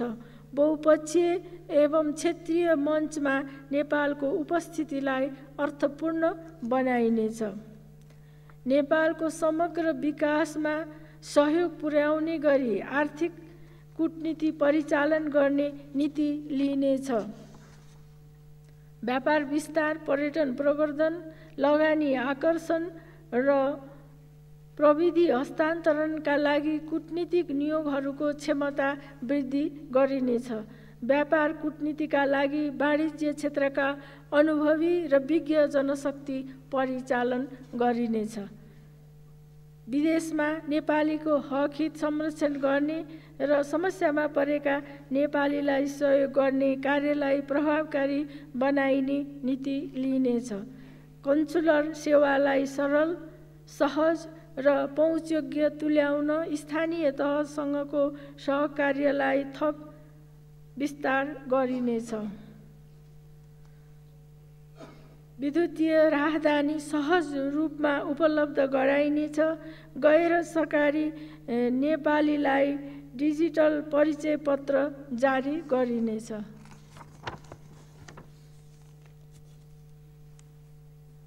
प्रतिनिधि सभाका माननीय सभामुख, राष्ट्रिय सभाका मान्य अध्यक्ष, माननीय सदस्यहरू, आर्थिक वर्ष 2079-80 को यस नीति तथा कार्यक्रमले समुन्नत नेपालको आकांक्षालाई पूर्ण रूपमा आत्मसात गरेको छ।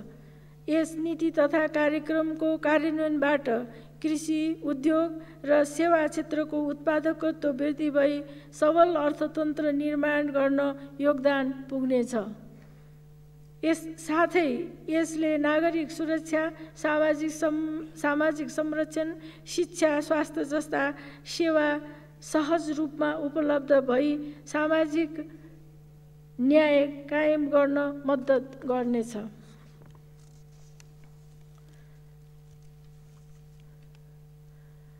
उत्पादकत्व वृद्धि गरी आर्थिक समृद्धि सहितको सामाजिक न्याय हासिल गर्न हरेक नेपालीले उत्पादकत्व रोजगारी वृद्धि गरी आर्थिक समृद्धि सहितको सामाजिक न्याय हासिल गर्न हरेक नेपालीले 21औं शताब्दी अनुकूलको जीवनयापन गर्न पाउने प्रबन्ध गर्न, गुणस्तरीय विकास संरचना निर्माण गर्न, कोभिड-19 जस्ता महामारीसँग जुझ्न, जलवायु परिवर्तनका नकारात्मक असर न्यून गर्न र देशलाई समुन्नत बनाउन सबै नेपाली बीच आपसी सद्भाव र सहमति हुनुपर्दछ। राष्ट्रिय सहमति र प्रतिबद्धताबाट यस नीति तथा कार्यक्रममा अन्तर्निहित उद्देश्य प्राप्त गर्न सकिन्छ भन्ने सरकारको विश्वास रहेको छ। राष्ट्रिय आवश्यकता र आर्थिक पुनरुत्थानको विषयलाई प्राथमिकतामा राखी यस नीति तथा कार्यक्रमको कार्यान्वयनमा सरकारलाई सबैबाट सक्रिय सहयोग प्राप्त हुने विश्वास व्यक्त गर्दछु।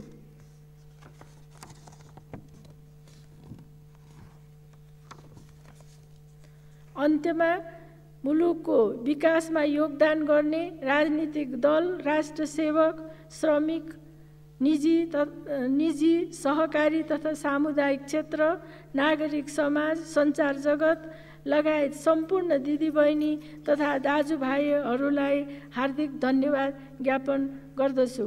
नेपालको विकासमा सहयोग पुर्याउने छिमेकी लगायत सबै मित्र राष्ट्रहरू, विकास साझेदारहरू र गैर आवासीय नेपाली समुदायलाई पनि धन्यवाद दिन चाहन्छु। धन्यवाद।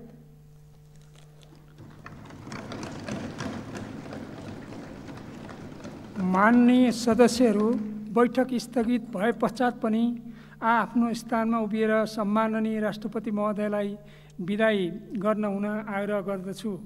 माननीय सदस्यहरू, सङ्घीय संसदको दुवै सदनको संयुक्त बैठक यही स्थगित हुन्छ।